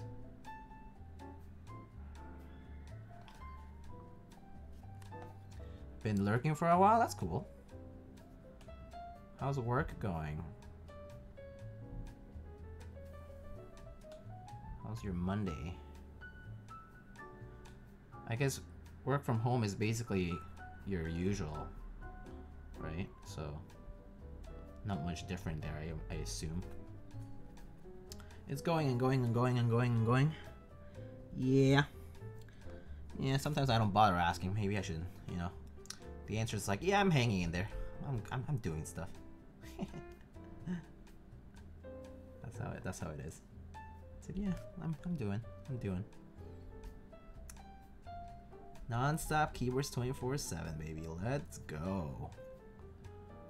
Am I the only one from UK right at this time? Probably. I mean, isn't it like 3 a.m. in the UK right now? I mean, yeah, I think you are gonna be the only person from the UK when it's like the middle of the night. 2:18. Yeah. Yeah, I mean, that makes sense then. I should try to do more EU-friendly streams. But I need to do that early in the day. Today I was just busy running errands. So I didn't manage to do that earlier. I did plan on it. So I'm not sure if you guys experience this wherever you're living right now. But here in New York City, every weekday actually, at 7 o'clock p.m., like 7 p.m., people like bang on their pots and pans and like whatever. They basically are cheering for the health workers and in the area, or like people who work in essential services, to cheer for them because they are, you know, putting themselves at risk to continue to provide essential services to people here in this neighborhood. And so people cheer every day at 7 p.m. Well, every weekday. And so I was going to stream earlier, like around like 6 o'clock. And then I was like, man, if I start streaming now at 7, it's gonna be like cars honking, pots and pans, and like cheering and like music. Like they're really loud in my neighborhood because it's a Hispanic neighborhood. They get really like it's like party people. So yeah, that happens here. Ooh, I'm like sweating. So yeah, it's like that here, and so I was like, man, no, I think I'm gonna have to wait until after that. So I had to wait. I started streaming like after like a little after 7, but yeah, that happens here though in New York. At least it's a thing. Not sure if it's a thing in Europe. Not in Staten Island. Okay. I wouldn't be mad about that. No, I'm not mad about it at all. I just figured if I start streaming, like everyone's gonna hear it, and then I have to like, you know, like I'll be like, oh, is this sound okay and stuff? You'd be like, what's going on? But yeah, something kind of interesting about the city here right now. It's like random fact. I know it doesn't happen everywhere though. I figured. But I guess it's also because I live in a neighborhood where I live very close to a hospital actually, and a lot of health services around here, so that's probably why. Oop. Come on.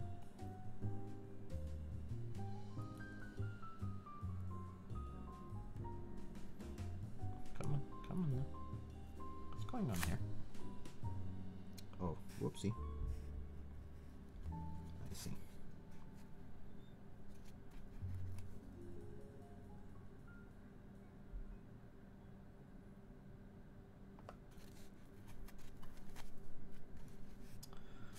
Oh, hey, Toki, what's up, man? You enjoy the artisan on this board? Pretty nice, right?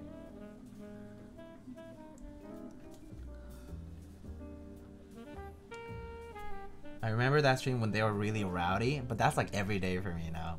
So I'm used to it. It's kind of funny though. But yeah, no, one time like they were like doing like karaoke on the streets and like people were like jumping around. I'm like, oh my god. And I'm like, wait, isn't that more unsafe to do that? It's like to have a lot of people on the streets? But yeah. It's fun. My neighborhood's pretty fun to live in. People are super like joyful and energetic. I feel it's a very energetic and nice neighborhood.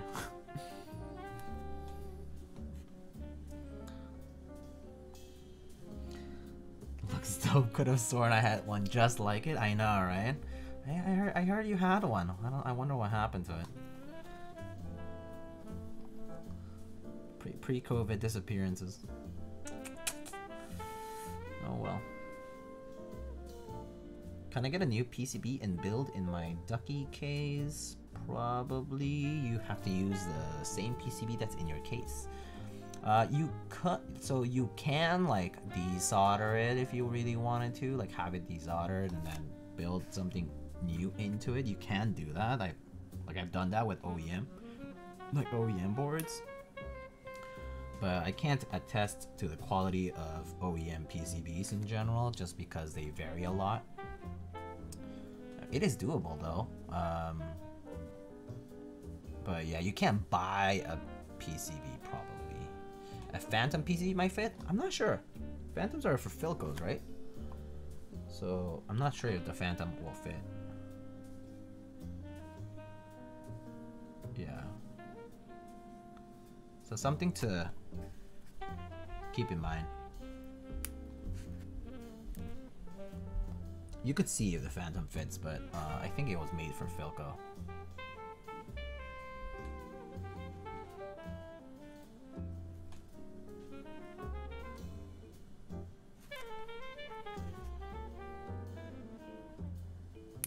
Yeah, another thing I would be concerned about is like the controller stuff. Like if it would fit in like the USB slots and whatever.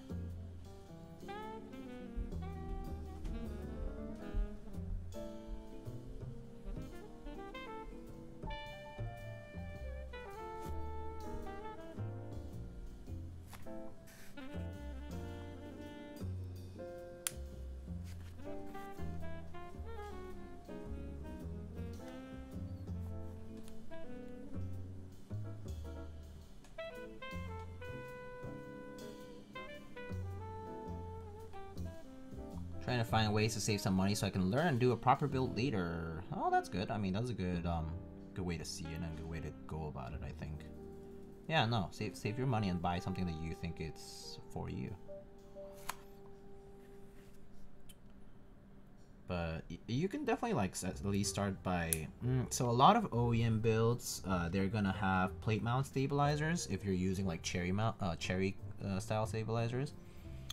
So the good thing about plate mount stabs is that you can just desolder the one switch that's right on top of it. So like if it's this shift key, then like just that one switch, and you can take off the plate mount stab and disassemble it and clip and lube it. So even just lubing your stabs makes like such a huge difference that it's like the number one recommendation I would make if you were trying to modify your keyboard in some way. But yeah, you can't really do it from scratch. You have to modify your current keyboard, most likely. That's the unfortunate part.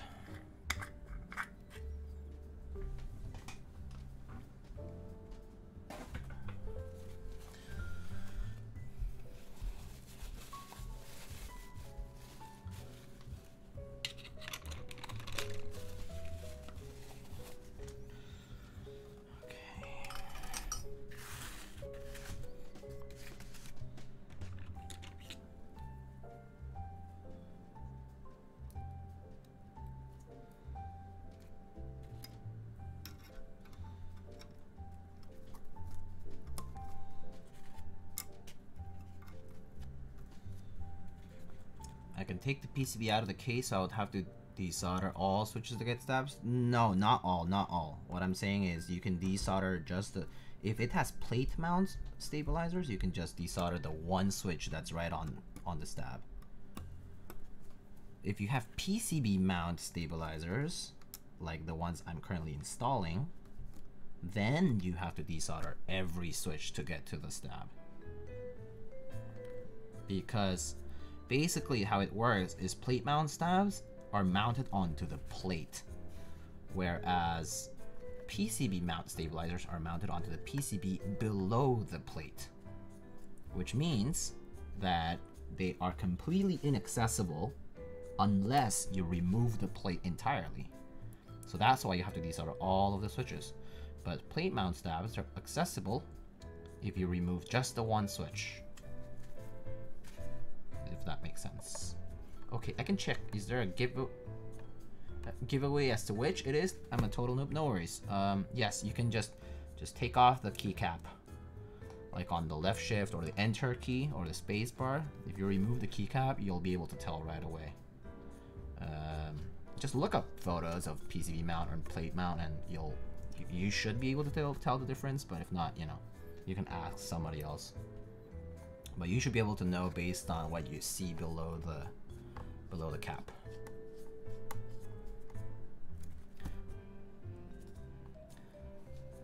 Plate mount stabs also have a very particular shape. They because of the they have a clip on one end where like it's clearly there for it to clip onto the plate. As you can see, PCB mount stabilizers, they either like screw in onto the PCB like I am doing right now, or they like clip right onto the PCB, so they don't have that kind of clipping mechanism that would go on a plate. It's hard to explain unless you see the pictures. So I do advise you just go on Google and type PCB mount stabilizers, like PCB mount cherry stabilizers or something like that, plate mount stabilizers, and then you'll see what I mean, hopefully. One more. Okay. Alright, cool.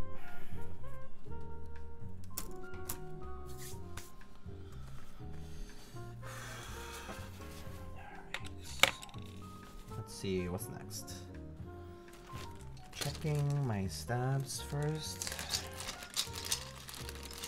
So this one I have 6.25 here.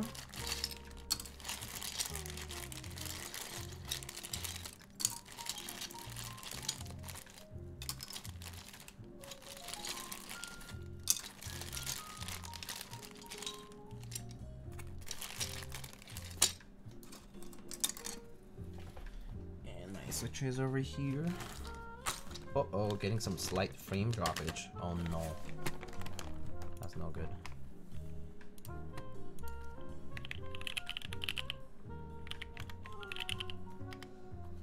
Is it really? I haven't gotten the error yet. It ain't too constant, so I think we're good. I think we're in the clear. Yeah, I think we're in the clear right now. Oh yeah, you're right. Okay, yeah, I see the small spikes, but yeah, it seems it's intermittent.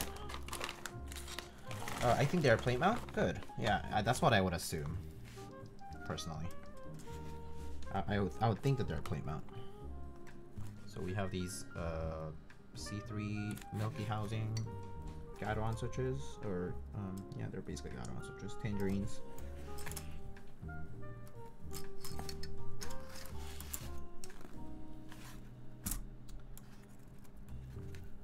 So we'll just get the corners in first to make sure that the plate is in place. First step. Put some in the middle here so that it holds up too.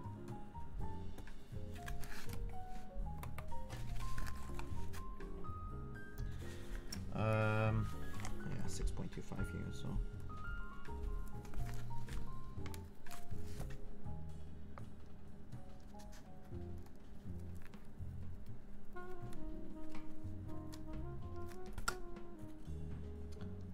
I'm pretty sure Ducky uses strictly plate mount stabs, so you should be right. Yeah, I think that's the case as well. Thanks, Rob, for helping out.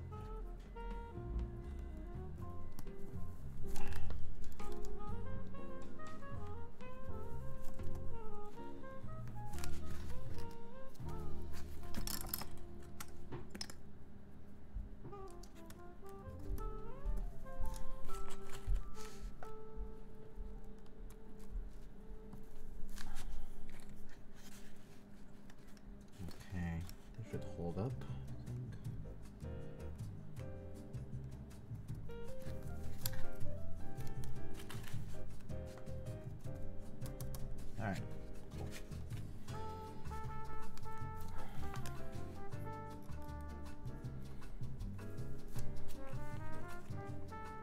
Now for a proper noob question, how do I get them out? Well, okay, sure. So, okay. So what I mean, Xyloshu, if you're still in chat, so plate mount stabs are like, I mean, they're different, right? They're like mounted. They have like this clip here, right? They're gonna have like a clip on here on this part, right? Like on the other side of the wire, they're gonna have this clip that's like clipping them onto the plate. Well, unfortunately, you do have to desolder this one switch. So I'm not sure if you have soldered or desoldered before, but you do have to get access to your PCB. So you will have to disassemble your case. So basically, you know, let's imagine that you desoldered your switch, right? So right, like you went back here and you heated this up and you took off the solder, you desoldered the switch successfully, right? And you took off the switch. Okay. So then they have these clips that I told you, right? So basically you have to like push the clip and pull out the stabilizer, so it'll basically come off like so on both sides, and then you can remove it and the wire will just come out through that hole, like through the plate. But you do have to desolder the switch if you want to fully take it out. If you want to fully take out the stabilizer, you do have to desolder the switch. If you don't, or if you can't do that, if you don't think you can do that yourself, then what I recommend to lube is that you can just lift this stabilizer insert, right? You lift the stabilizer insert and then you can jam some lube in there. That's another recommendation I could give. But just make sure you don't use like any lubricant. Just look at if you do have some like lube, like Keycaps or something like that, try to use that. Or dielectric grease can also do the job. Most of the lubes that we use in our community are based, are PTFE based. So there's gonna be a lot of PTFE based lubricants out there. So you could ask around as well. And thank you so much for the tier 1 sub. But I hope that helped. Okay, I can do that tomorrow maybe. Okay, that's good. So you'll give it a shot? Okay. Well, best of luck. If not, maybe ask around if any of your friends has ever desoldered, maybe they can help. Never too bad to ask for help.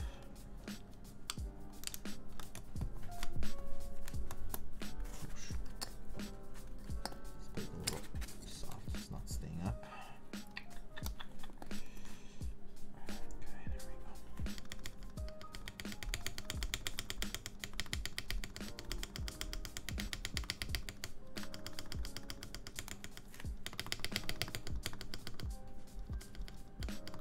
Okay, no rattle there, that's good.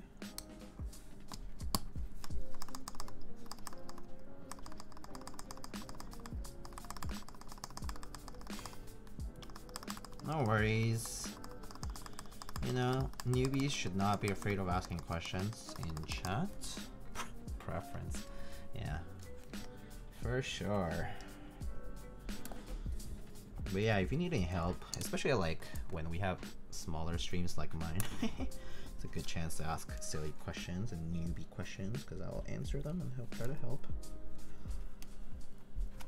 I know that it's kind of overwhelming the first time you're, oh, this tab is not properly clipped in. That's my fault. That is my fault. I'll have to redo that. But in checking these stabs, these seem alright. I just need to check that 2U stab over there. Okay, I messed up there, so I'm gonna have to take off these guys.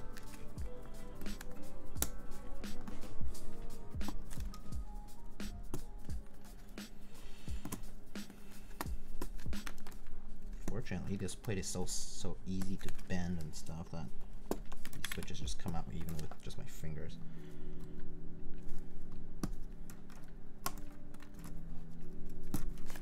Okay. No biggie. Okay, cool.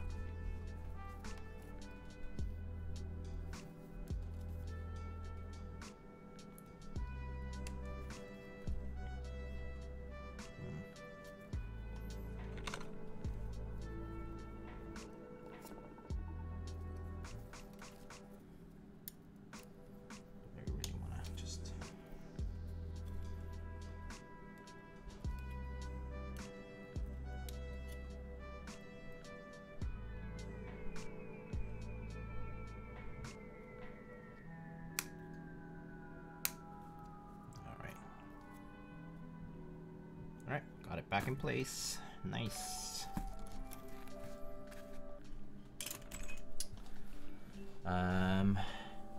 Alpha male not even using switch puller. Yeah, I don't want to bother. Would the Hako FX888 desoldering station be a good choice? That's what I use, actually, Cyan. So yes, I recommend it.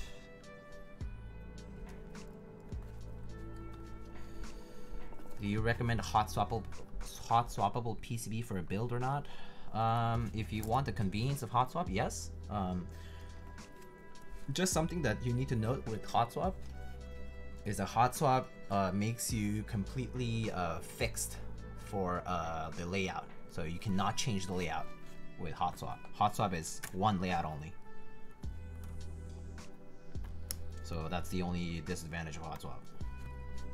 Well, that and that hot swap sockets sometimes are not installed in the best way, but that's kind of like more like a quality check kind of issue. Gotta take the doggos out. Look, another one taking doggos out. Sounds good, man. Thank you so much for stopping by, Rob. You know, take care of yourself. Be safe out there. And thank you so much for the tier 1 sub. It's always good to see you, my friend.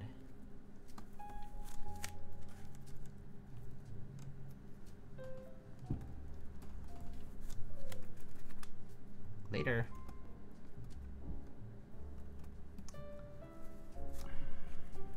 Milky Cat Reds? No, these are C3 Tangerines. What temperature do you use for soldering? 450? I use 350 degrees Celsius. If you have it in Fahrenheit, just convert accordingly.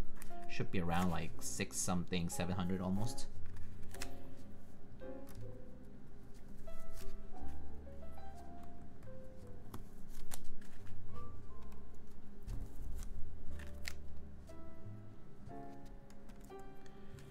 Yeah, so if you're using leaded solder, so leaded solder means 60, there's ratios. There's like 60-40 is pretty common, 63-37 is also pretty common. I recommend either or, doesn't matter. But definitely use leaded solder if you can, because unleaded solder is very difficult to melt. You need a much higher temperature to melt. So I personally recommend using leaded solder. The thickness doesn't matter as much. Mine is 0.5 millimeter sounds about right, actually. So I think that's fine. Might be a little very thin, but I can let you know which one I use specifically. But yeah, the thickness doesn't matter as much. The thickness will just determine how much you get out of like a certain length of the spool. But it won't change like the quality of the solder or anything like that. So.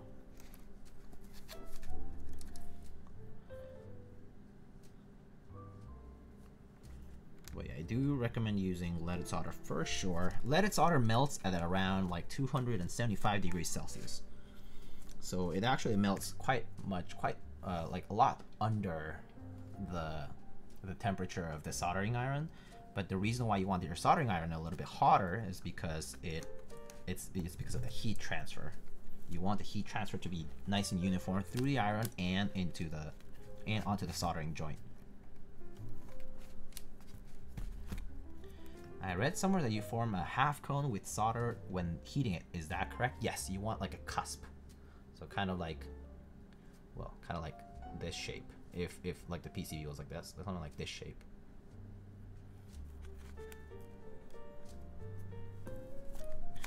So you don't want to heat it for too long. You don't want to. So you want to first put. You first. I mean, I'll actually zoom in while I solder. So you should watch while I solder. Okay. That way you'll see what I mean.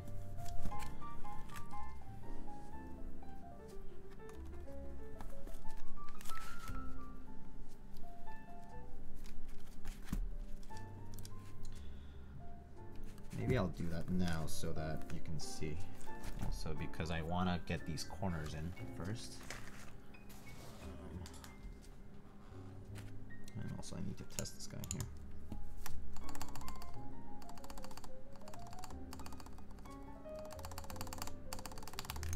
Okay, good.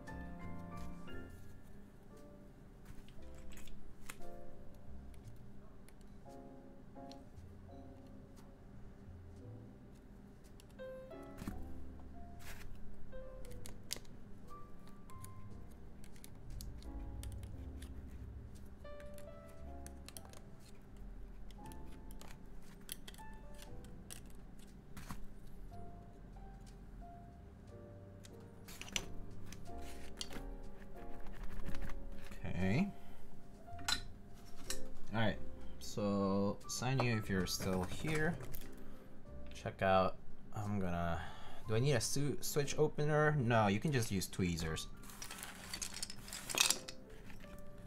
But look, okay, so let's try this switch right here, okay? So my soldering iron is already hot right now at 350 degrees Celsius. So first, I just tin it a little bit. Tinning it means that you put in a little bit of solder on there, like such. So the solder sticks to the part of the iron that has the best heat transfer. So it's that one spot, and in this case, I have like a chisel tip, which is recommended for through-hole components. But the solder kind of pools right there. Can you see? Like it's like a droplet. Well, you don't want to really use a droplet, so you can just like clean it off. You just want that like kind of like nice and tinned, like that silver color. So it's like fresh sort of. And then, okay, let's try to make this so that it doesn't. Okay, that should not auto focus too much. So now we're gonna solder these guys. So I first put my iron, I heat up this pad first, like I basically put the iron against the metal pin, then I'm gonna put in the solder in, and it's going to melt right onto the pad. So you'll see, like this, and then like that. And the same for this one. As such. Similarly, maybe I'll do this one over here.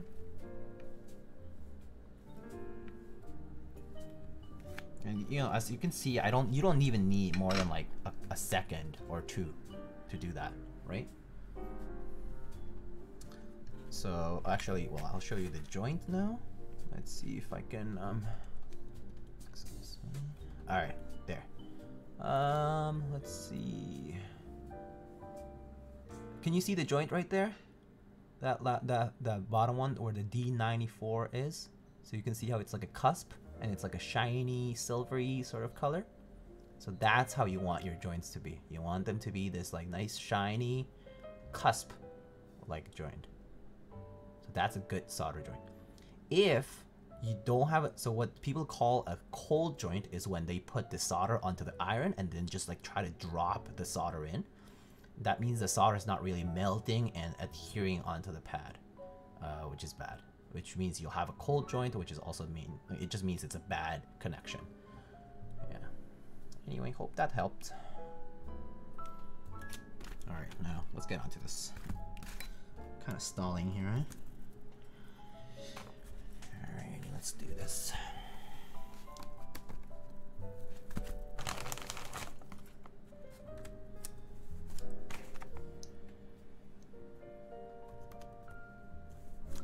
Let's see. I've also heard about nipping the tips off.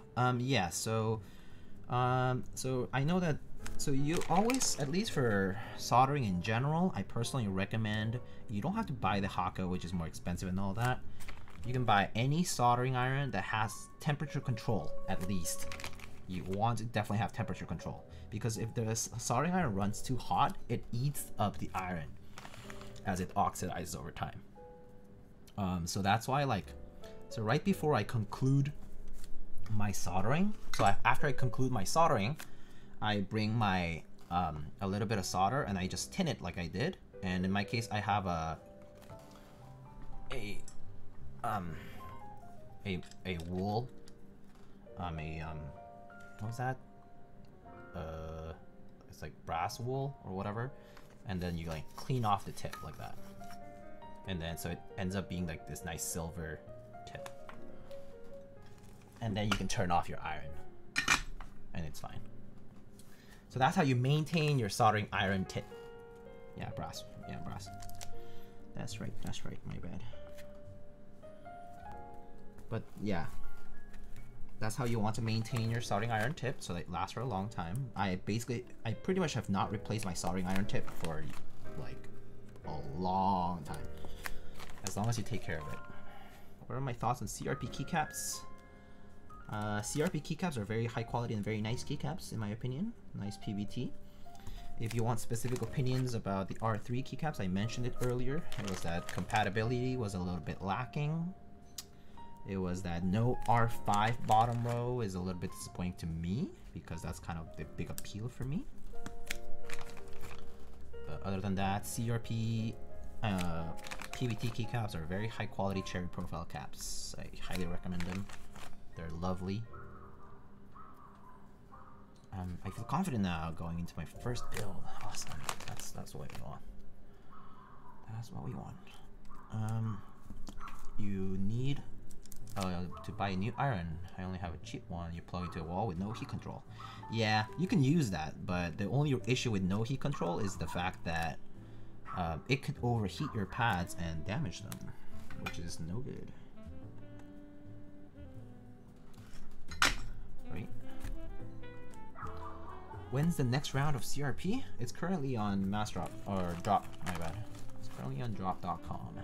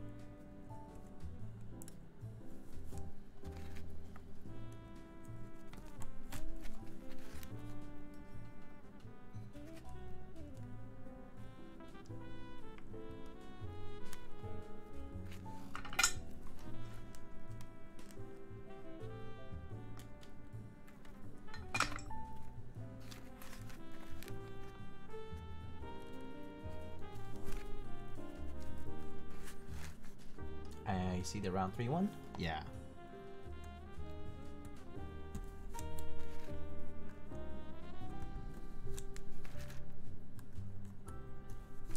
Just make sure you check your layout compatibility for that, okay?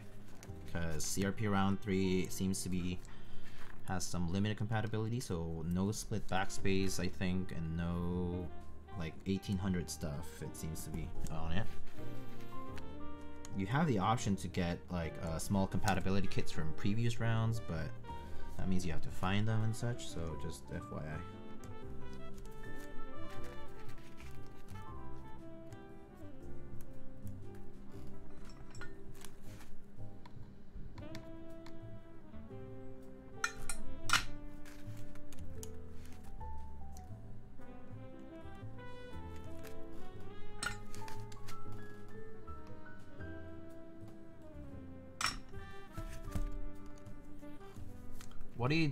What heat do you use to solder the keycaps? Okay, don't solder keycaps.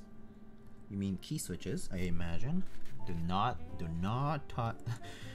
melt your keycaps using your soldering iron, please. I use 350 degrees Celsius for soldering in general.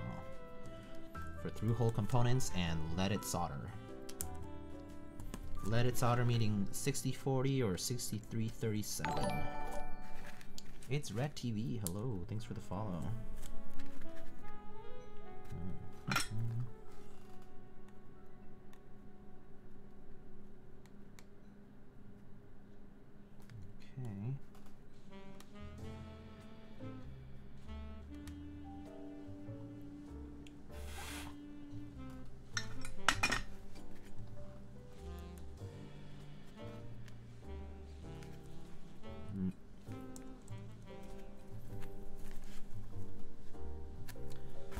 What temp for desoldering? About the same, if not a little higher, just to make sure that the melting is a little faster. You don't want to keep your desoldering. Oh well, actually wait.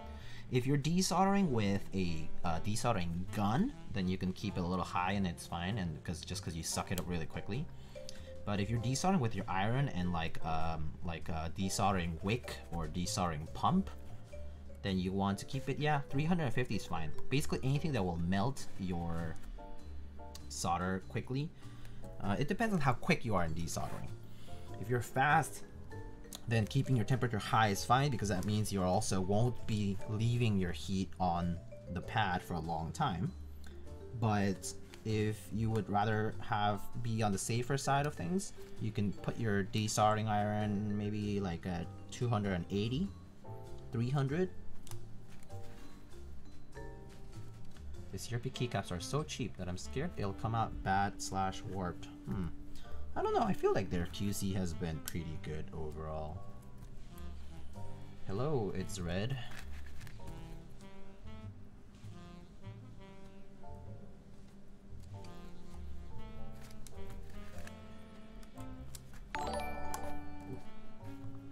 Might be where. Thank you so much for the follow.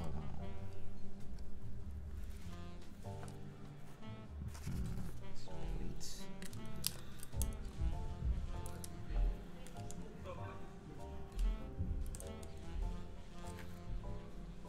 Just making sure everything's nice and flush on the plates.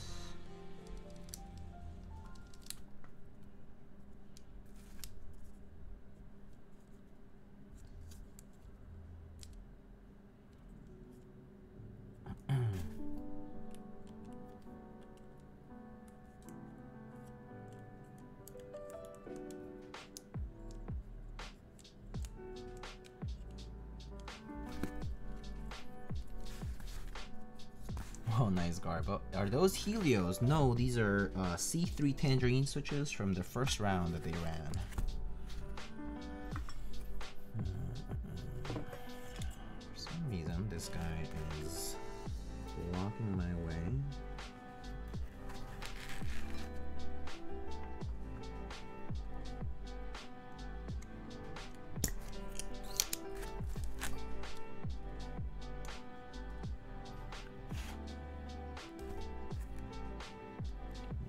Just push it through like this.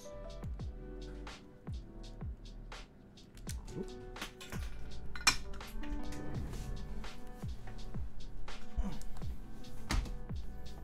Have I built any board with U stems? Yes, I did. Yes, I have. Yeah, if you're talking about the ultra high molecular weight polyethylene stems by Inver, yeah, I have built some with cherry housings, I think.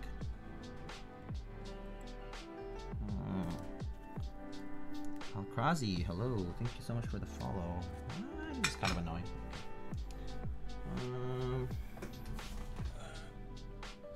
Alright, I'll wait for that.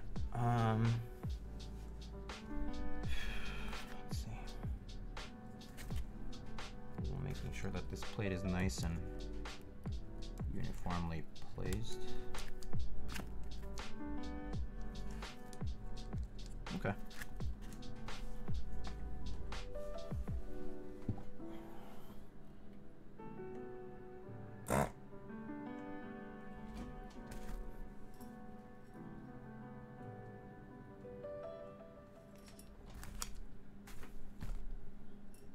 This hole is like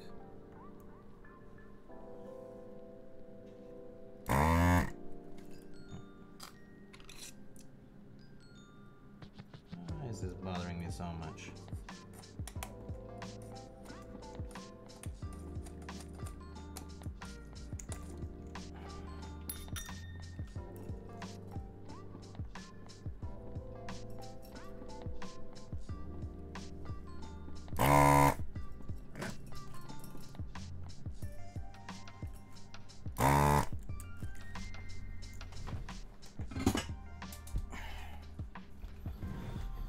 Alright, what is that? That was my desoldering gun. So the problem was that one of the soldering holes was blocked. So I just added some solder and sucked it all up so that they would uncover itself. Could have done that with something else, more like something simpler, but I didn't want to bother. That's heavy duty, sort of. I've been I desolder a lot of stuff, so it kind of saves me a lot of time to do that. Okay, gonna turn on the fan now. It's getting really warm in here.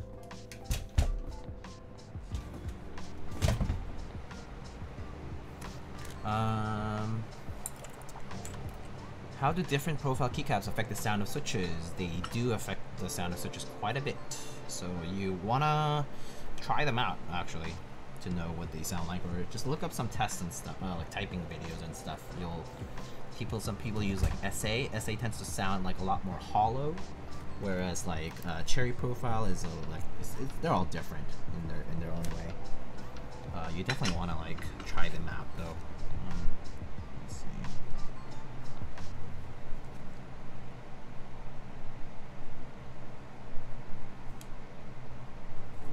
Okay.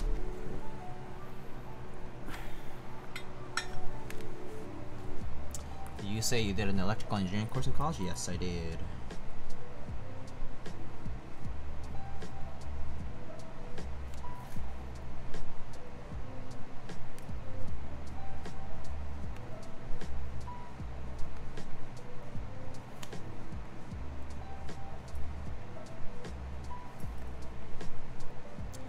Alright, so I spoke about my sponsors before, but my 4 sponsors are Mint Autumn, Novel Keys, with whom you can use the promo code Thunder on checkout to get a 5% discount. Prime Keyboards, which source different kinds of switches, as well as Durock stabilizers, Cherry stabilizers, and different keyboard kits. Check out primekb.com. And Project Keyboard, who is running GMK Masterpiece and has pre-orders for GMK Bingsu as well.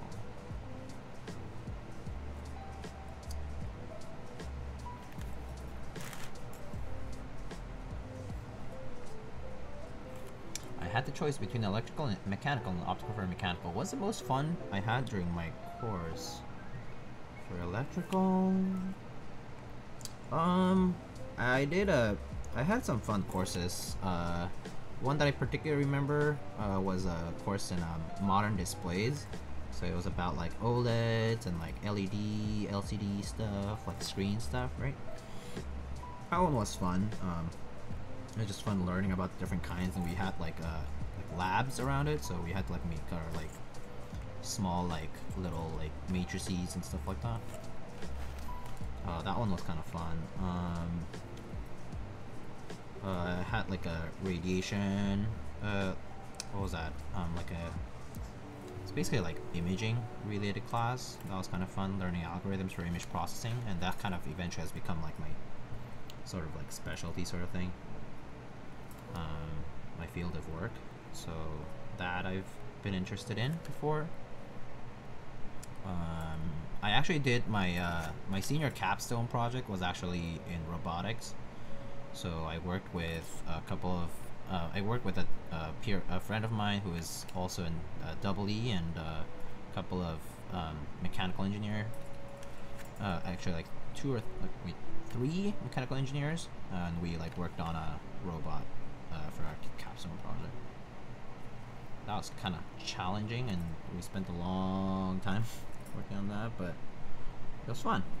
It was fun. It was fun kind of seeing it from the mechanical assembly all the way through to the programming, which was pretty challenging itself. But I think both are pretty fun fields in their own way, and they will have their very tedious things like circuits courses, stuff like that are very tedious, and it can get very annoying in school especially. And I mean, I'm sure the same goes with like thermodynamics, like in mechanical, right?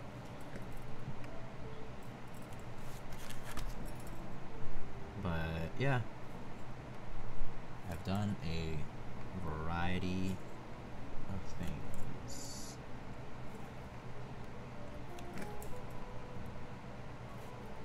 Dr. Lenny, soon TM. Not so soon. Not so soon.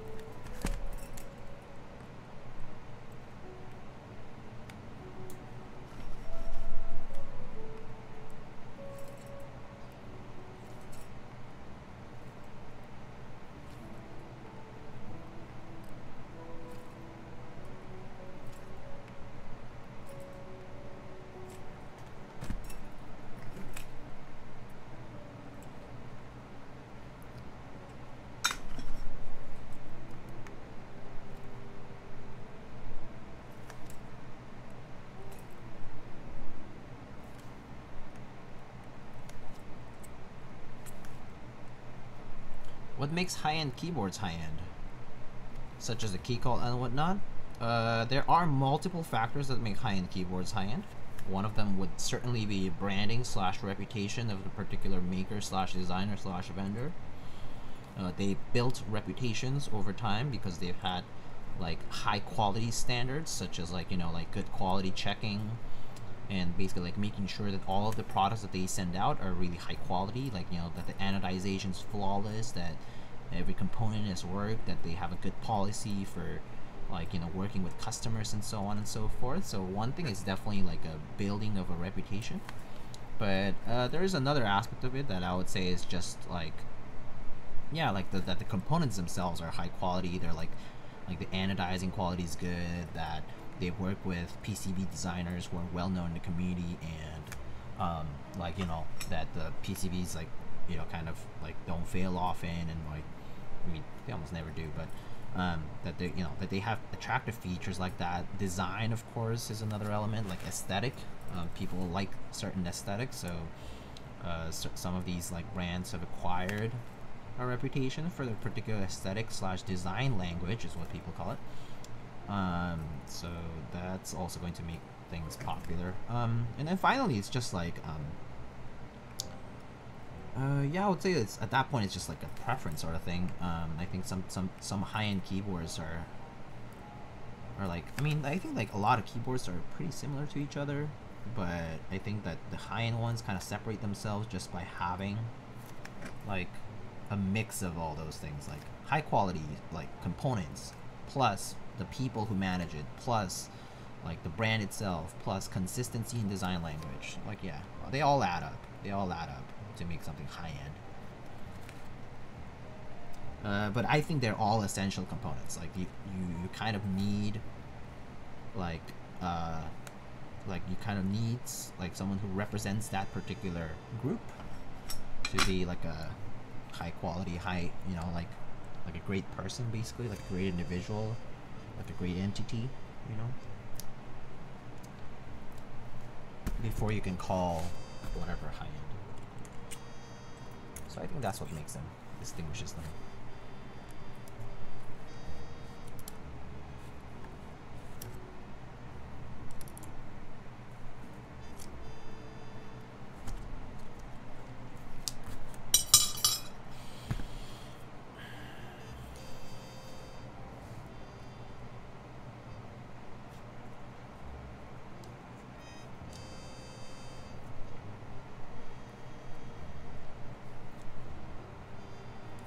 Okay, looks alright to me.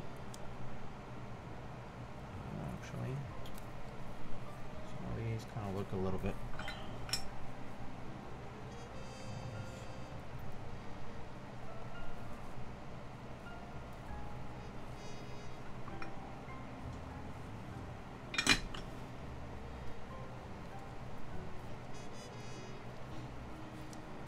No problem.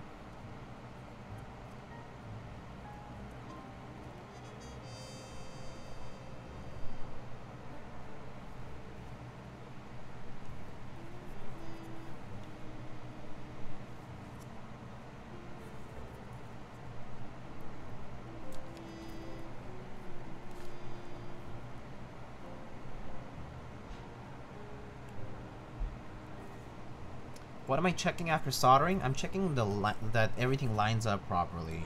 That the plate is like, you know, nice and parallel with the PCB, that the switches are nice and flush all the way down to the PCB.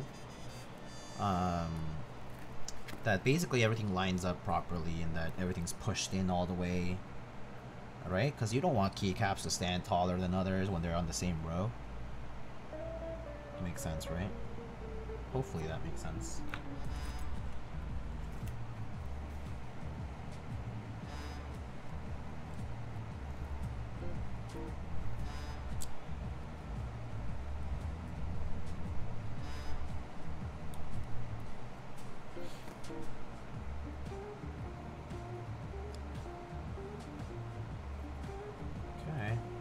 Everything's fine. Alright, I need to get the screws for this, which I need to find. Actually, I think I put them in the box. Hold on, I'll be right back.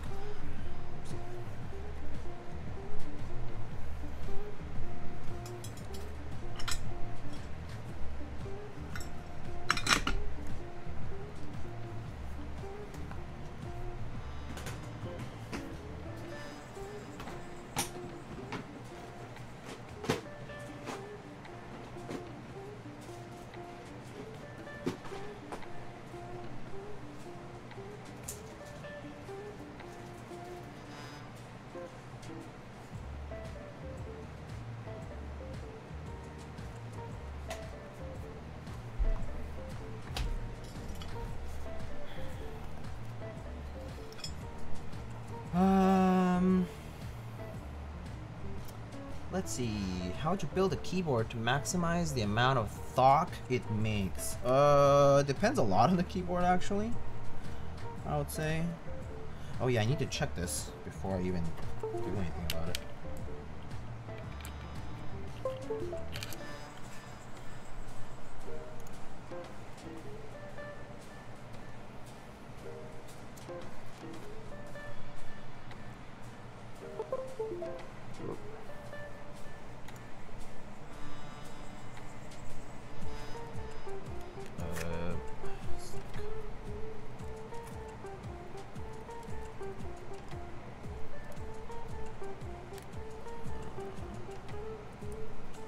I think this one was my... Okay.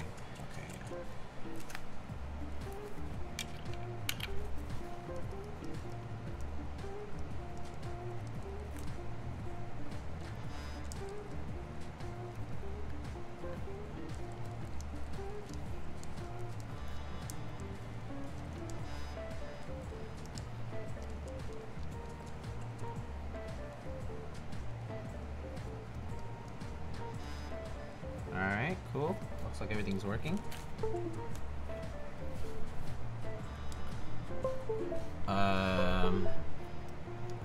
How would I maximize a thought? That's kind of hard though. It's a hard question to answer, but I would say like, well, it's just the right combination of plate switches and keycaps. I would say. Like some switches kind of tend to be louder on the downstroke and the upstroke, so that could add to that thought. Sometimes the case itself adds to that. Yeah, that's a tough question. I think it's like difficult to really tell whether it's a certain way or the other.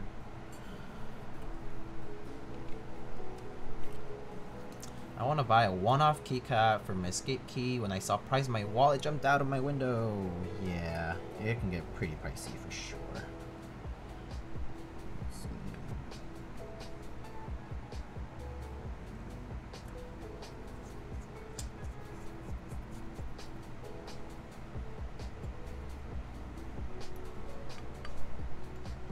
Wait a second.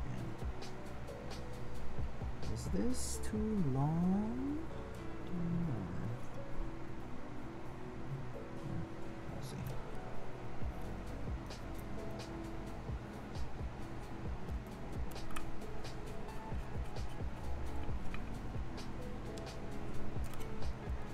Okay, that's fine.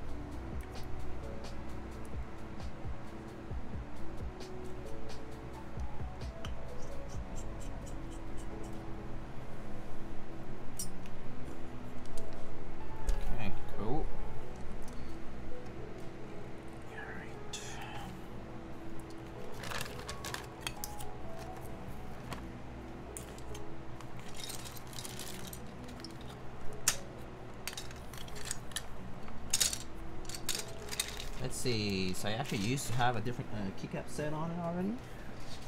I put whatever it was there back on it.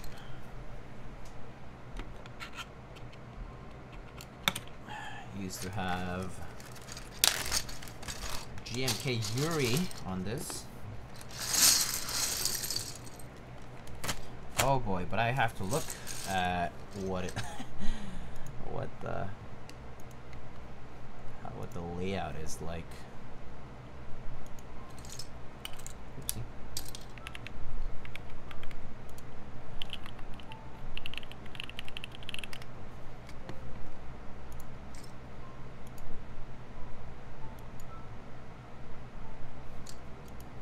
Whoa.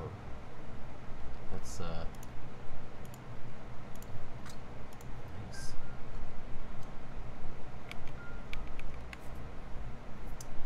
You getting any emotes? I should, huh? I should. Will I soon? Hopefully, but I have to work on that actually, if I will. Let's see, how do I add window capture? Add source.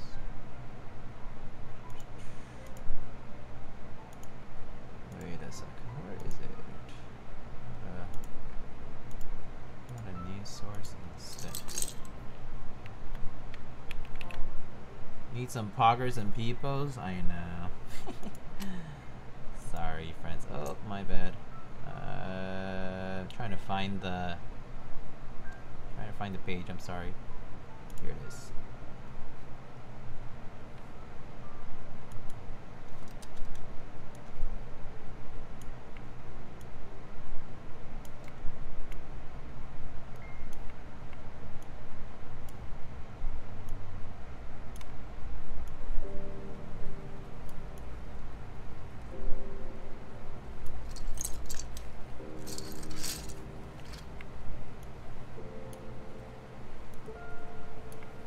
Alrighty.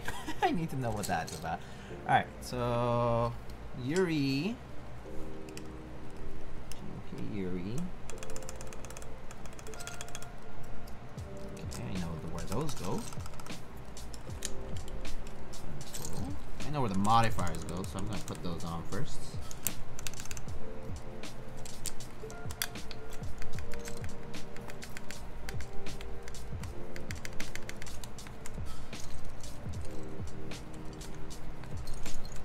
Need some poggers and peepos though.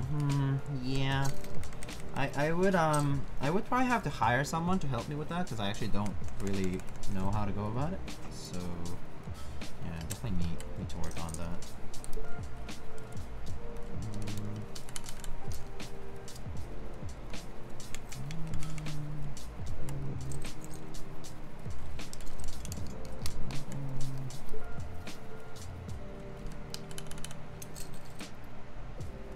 Hard to remember when it's just straight Cyrillic legends. Yeah, I know. Yeah, I was like, I actually do not know how to go about this.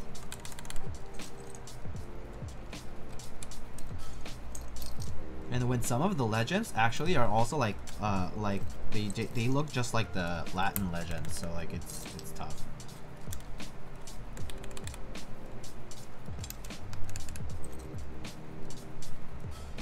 And okay. Alright, I got most of the modifiers now.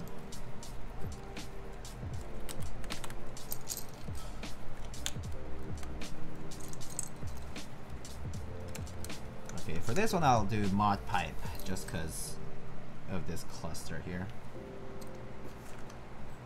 Alright, I got the numbers down. Huh? 4 0 3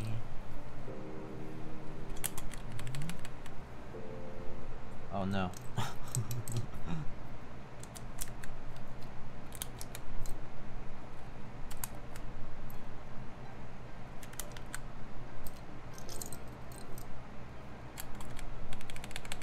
I'll turn off the fan now.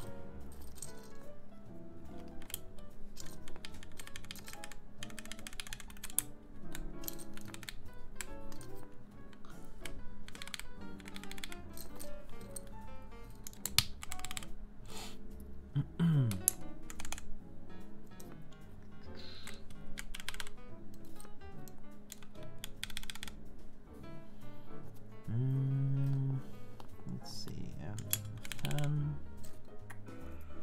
I assume that's the tilde.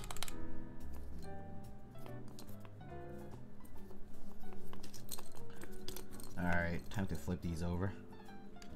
So I actually know what I'm looking at here. Russian keycap set. Yeah, so this is GMK Yuri. And there was a kit that had Russian legends. So that's what this one is.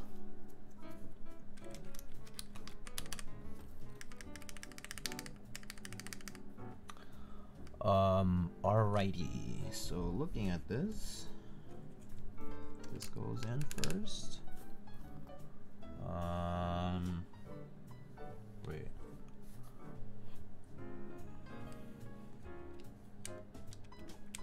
Is it this one? I think so.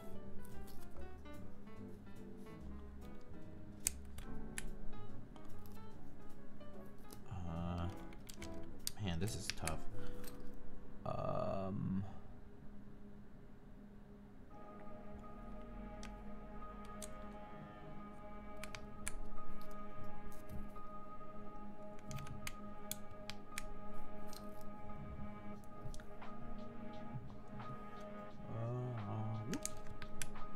Here you go, and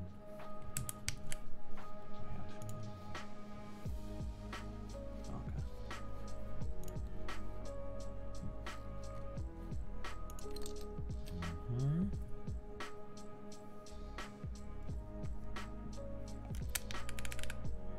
Hello, hello, Max Joet. Hello.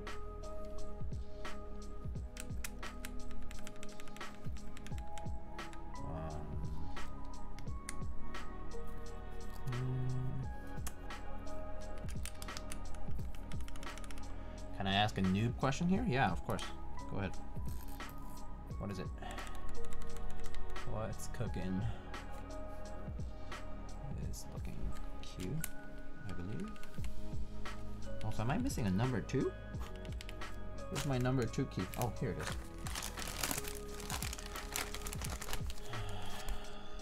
Let's see. I think your top row is 1 off. Oh, I could check. Is it? Maybe. I'll put everything on and then we'll see if it's really off or not.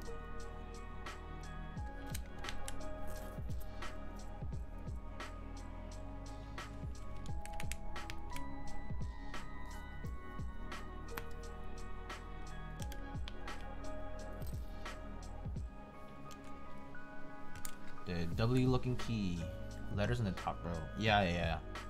I'll probably fix it as once I get there. This one. Oh yeah, I think you're right.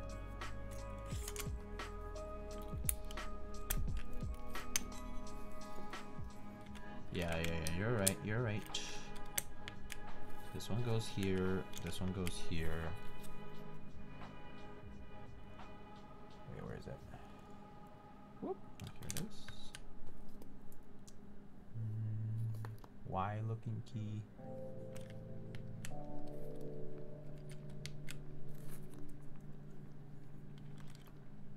No.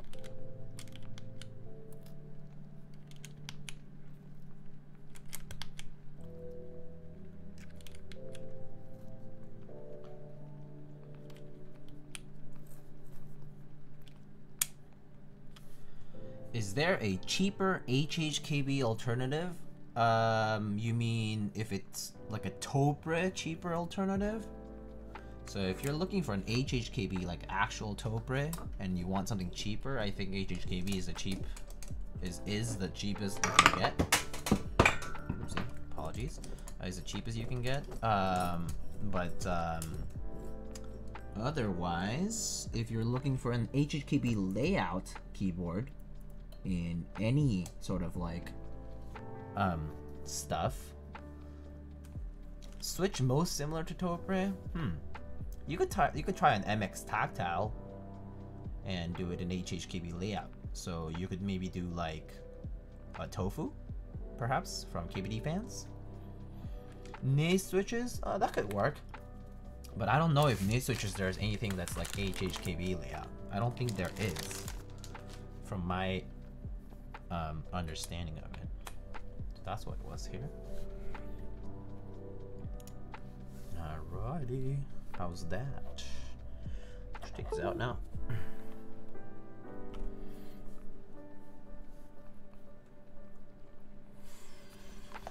You guys like that? Alright, let's try this out. Okay.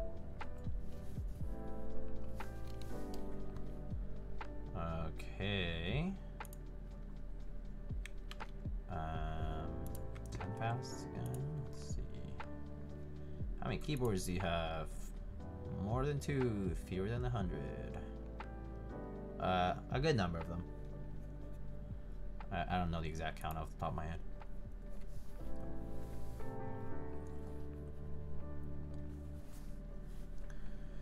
Let's see.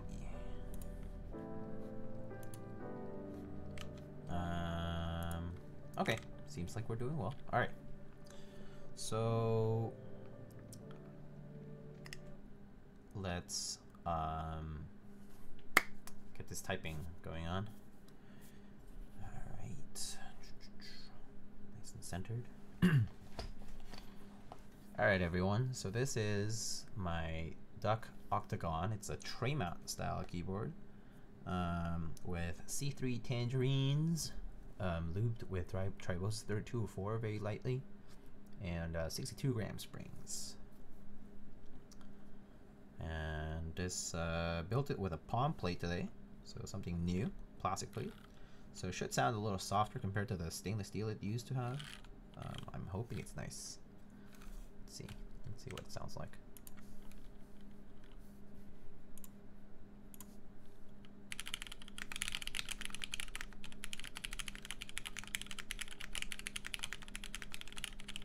Ah, we do. Something's rattling here. Hold up.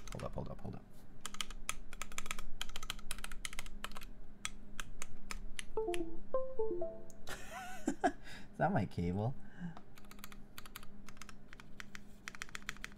Something felt like it was rattling. What was that about?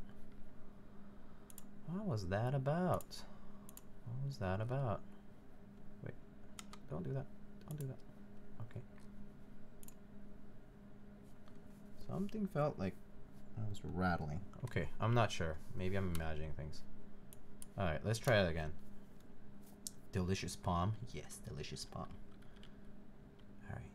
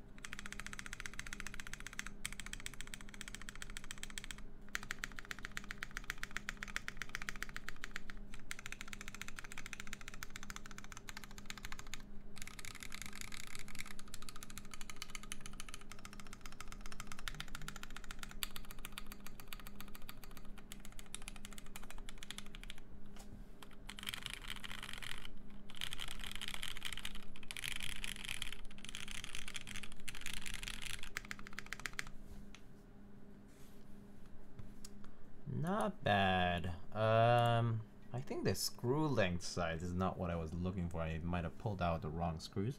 I might need shorter ones to really put this in properly. Also, that cable's kind of finicky, it seems. But otherwise, it feels good. It does feels good.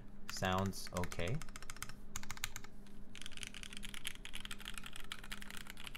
The color is great. I love the color of this particular key set and board, actually. So it looks really nice.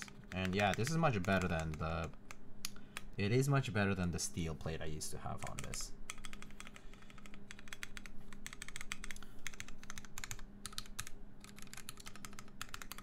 yeah, we have a really steep keyboard here. So you guys want to take a look. Let's get this out of the way. That's it's a duck Octagon.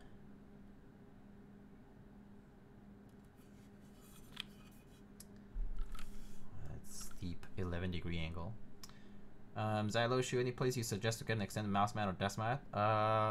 I could suggest you can take a look at novelkeys.xyz. You can actually get 5% off if you use my promo code, which is Thunder. They should have nice and large desk covering desk mats. Oh, come on. Risk breaker, come on. That thing is not coming off, is it? Oh, maybe it's a scratch. Might be a scratch. This keyboard's old. I've had this for a while now. Hold up, what board is this? This is a duck Octagon V1 Octagon. Look at those LED holes over there that don't really work anymore. Yeah, duck Octagon V1. Nice and steep 11-degree angle.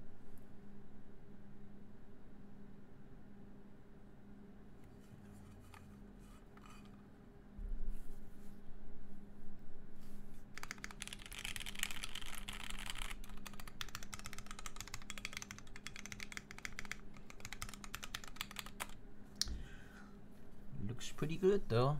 I like how it looks. I'm gonna have to work on the screws a little bit here.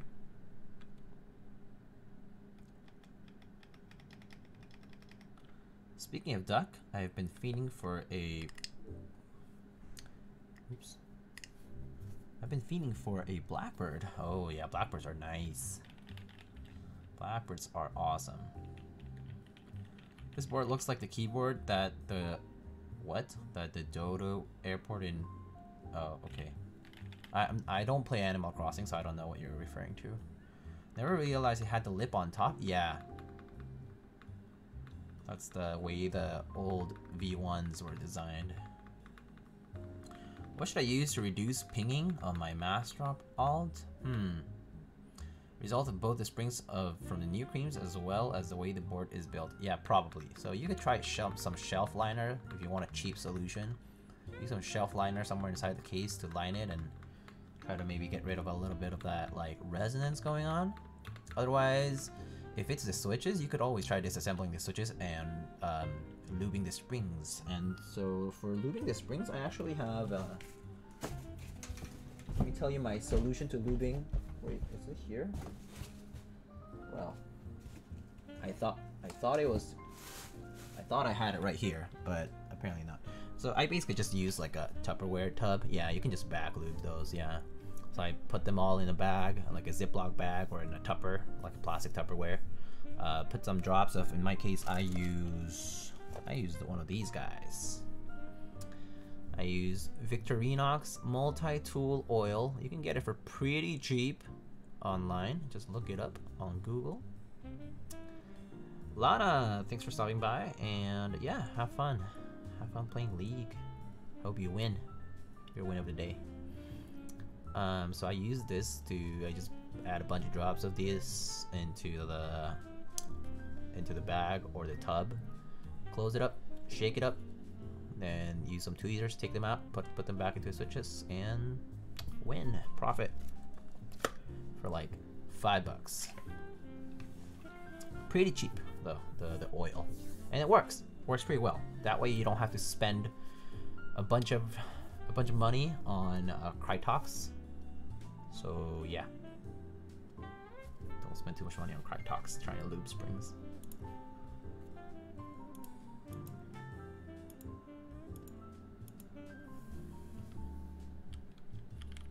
No wait, this is not plugged in. Who knew? Not plugged in.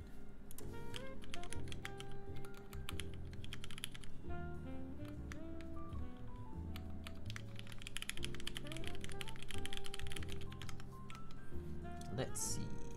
Is anybody streaming today? Minterly is streaming. Mex on Deck is streaming as well. Oh, I should return the raid from yesterday. Minterly is streaming. So, alright everyone, do you guys have any questions? Any help you need? Any doubts? Any concerns? Going to take off now. Have a good night. Sanya, thank you so much for stopping by. And yeah, I'm glad I was able to help.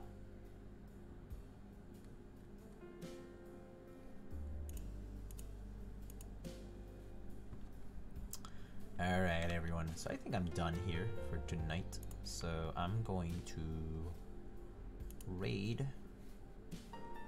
Miss Minterly. So let's go do that, but if you have anything else, let me know. As always, I have socials. You can join me on YouTube and Discord. YouTube, there's not too much going on. I sometimes put some typing videos on and build streams from before. On Discord, however, if you want to interact with me and other people, feel free to join. You can ask your questions there too. Other than that, I don't stream on a schedule, so just pay attention to the notifications, and I'll try to stream on reasonable times, during reasonable times. And I do have some other work coming up, so I will definitely be reviewing some new products as well. So stay tuned for that. I have a few new things coming in, and should have some other builds to do as well. So without further ado, let's go raid Miss Minterly. Let's go. And thank you so much everyone for stopping by, and thank you so much for your support and attention. Have a good night. Let's see.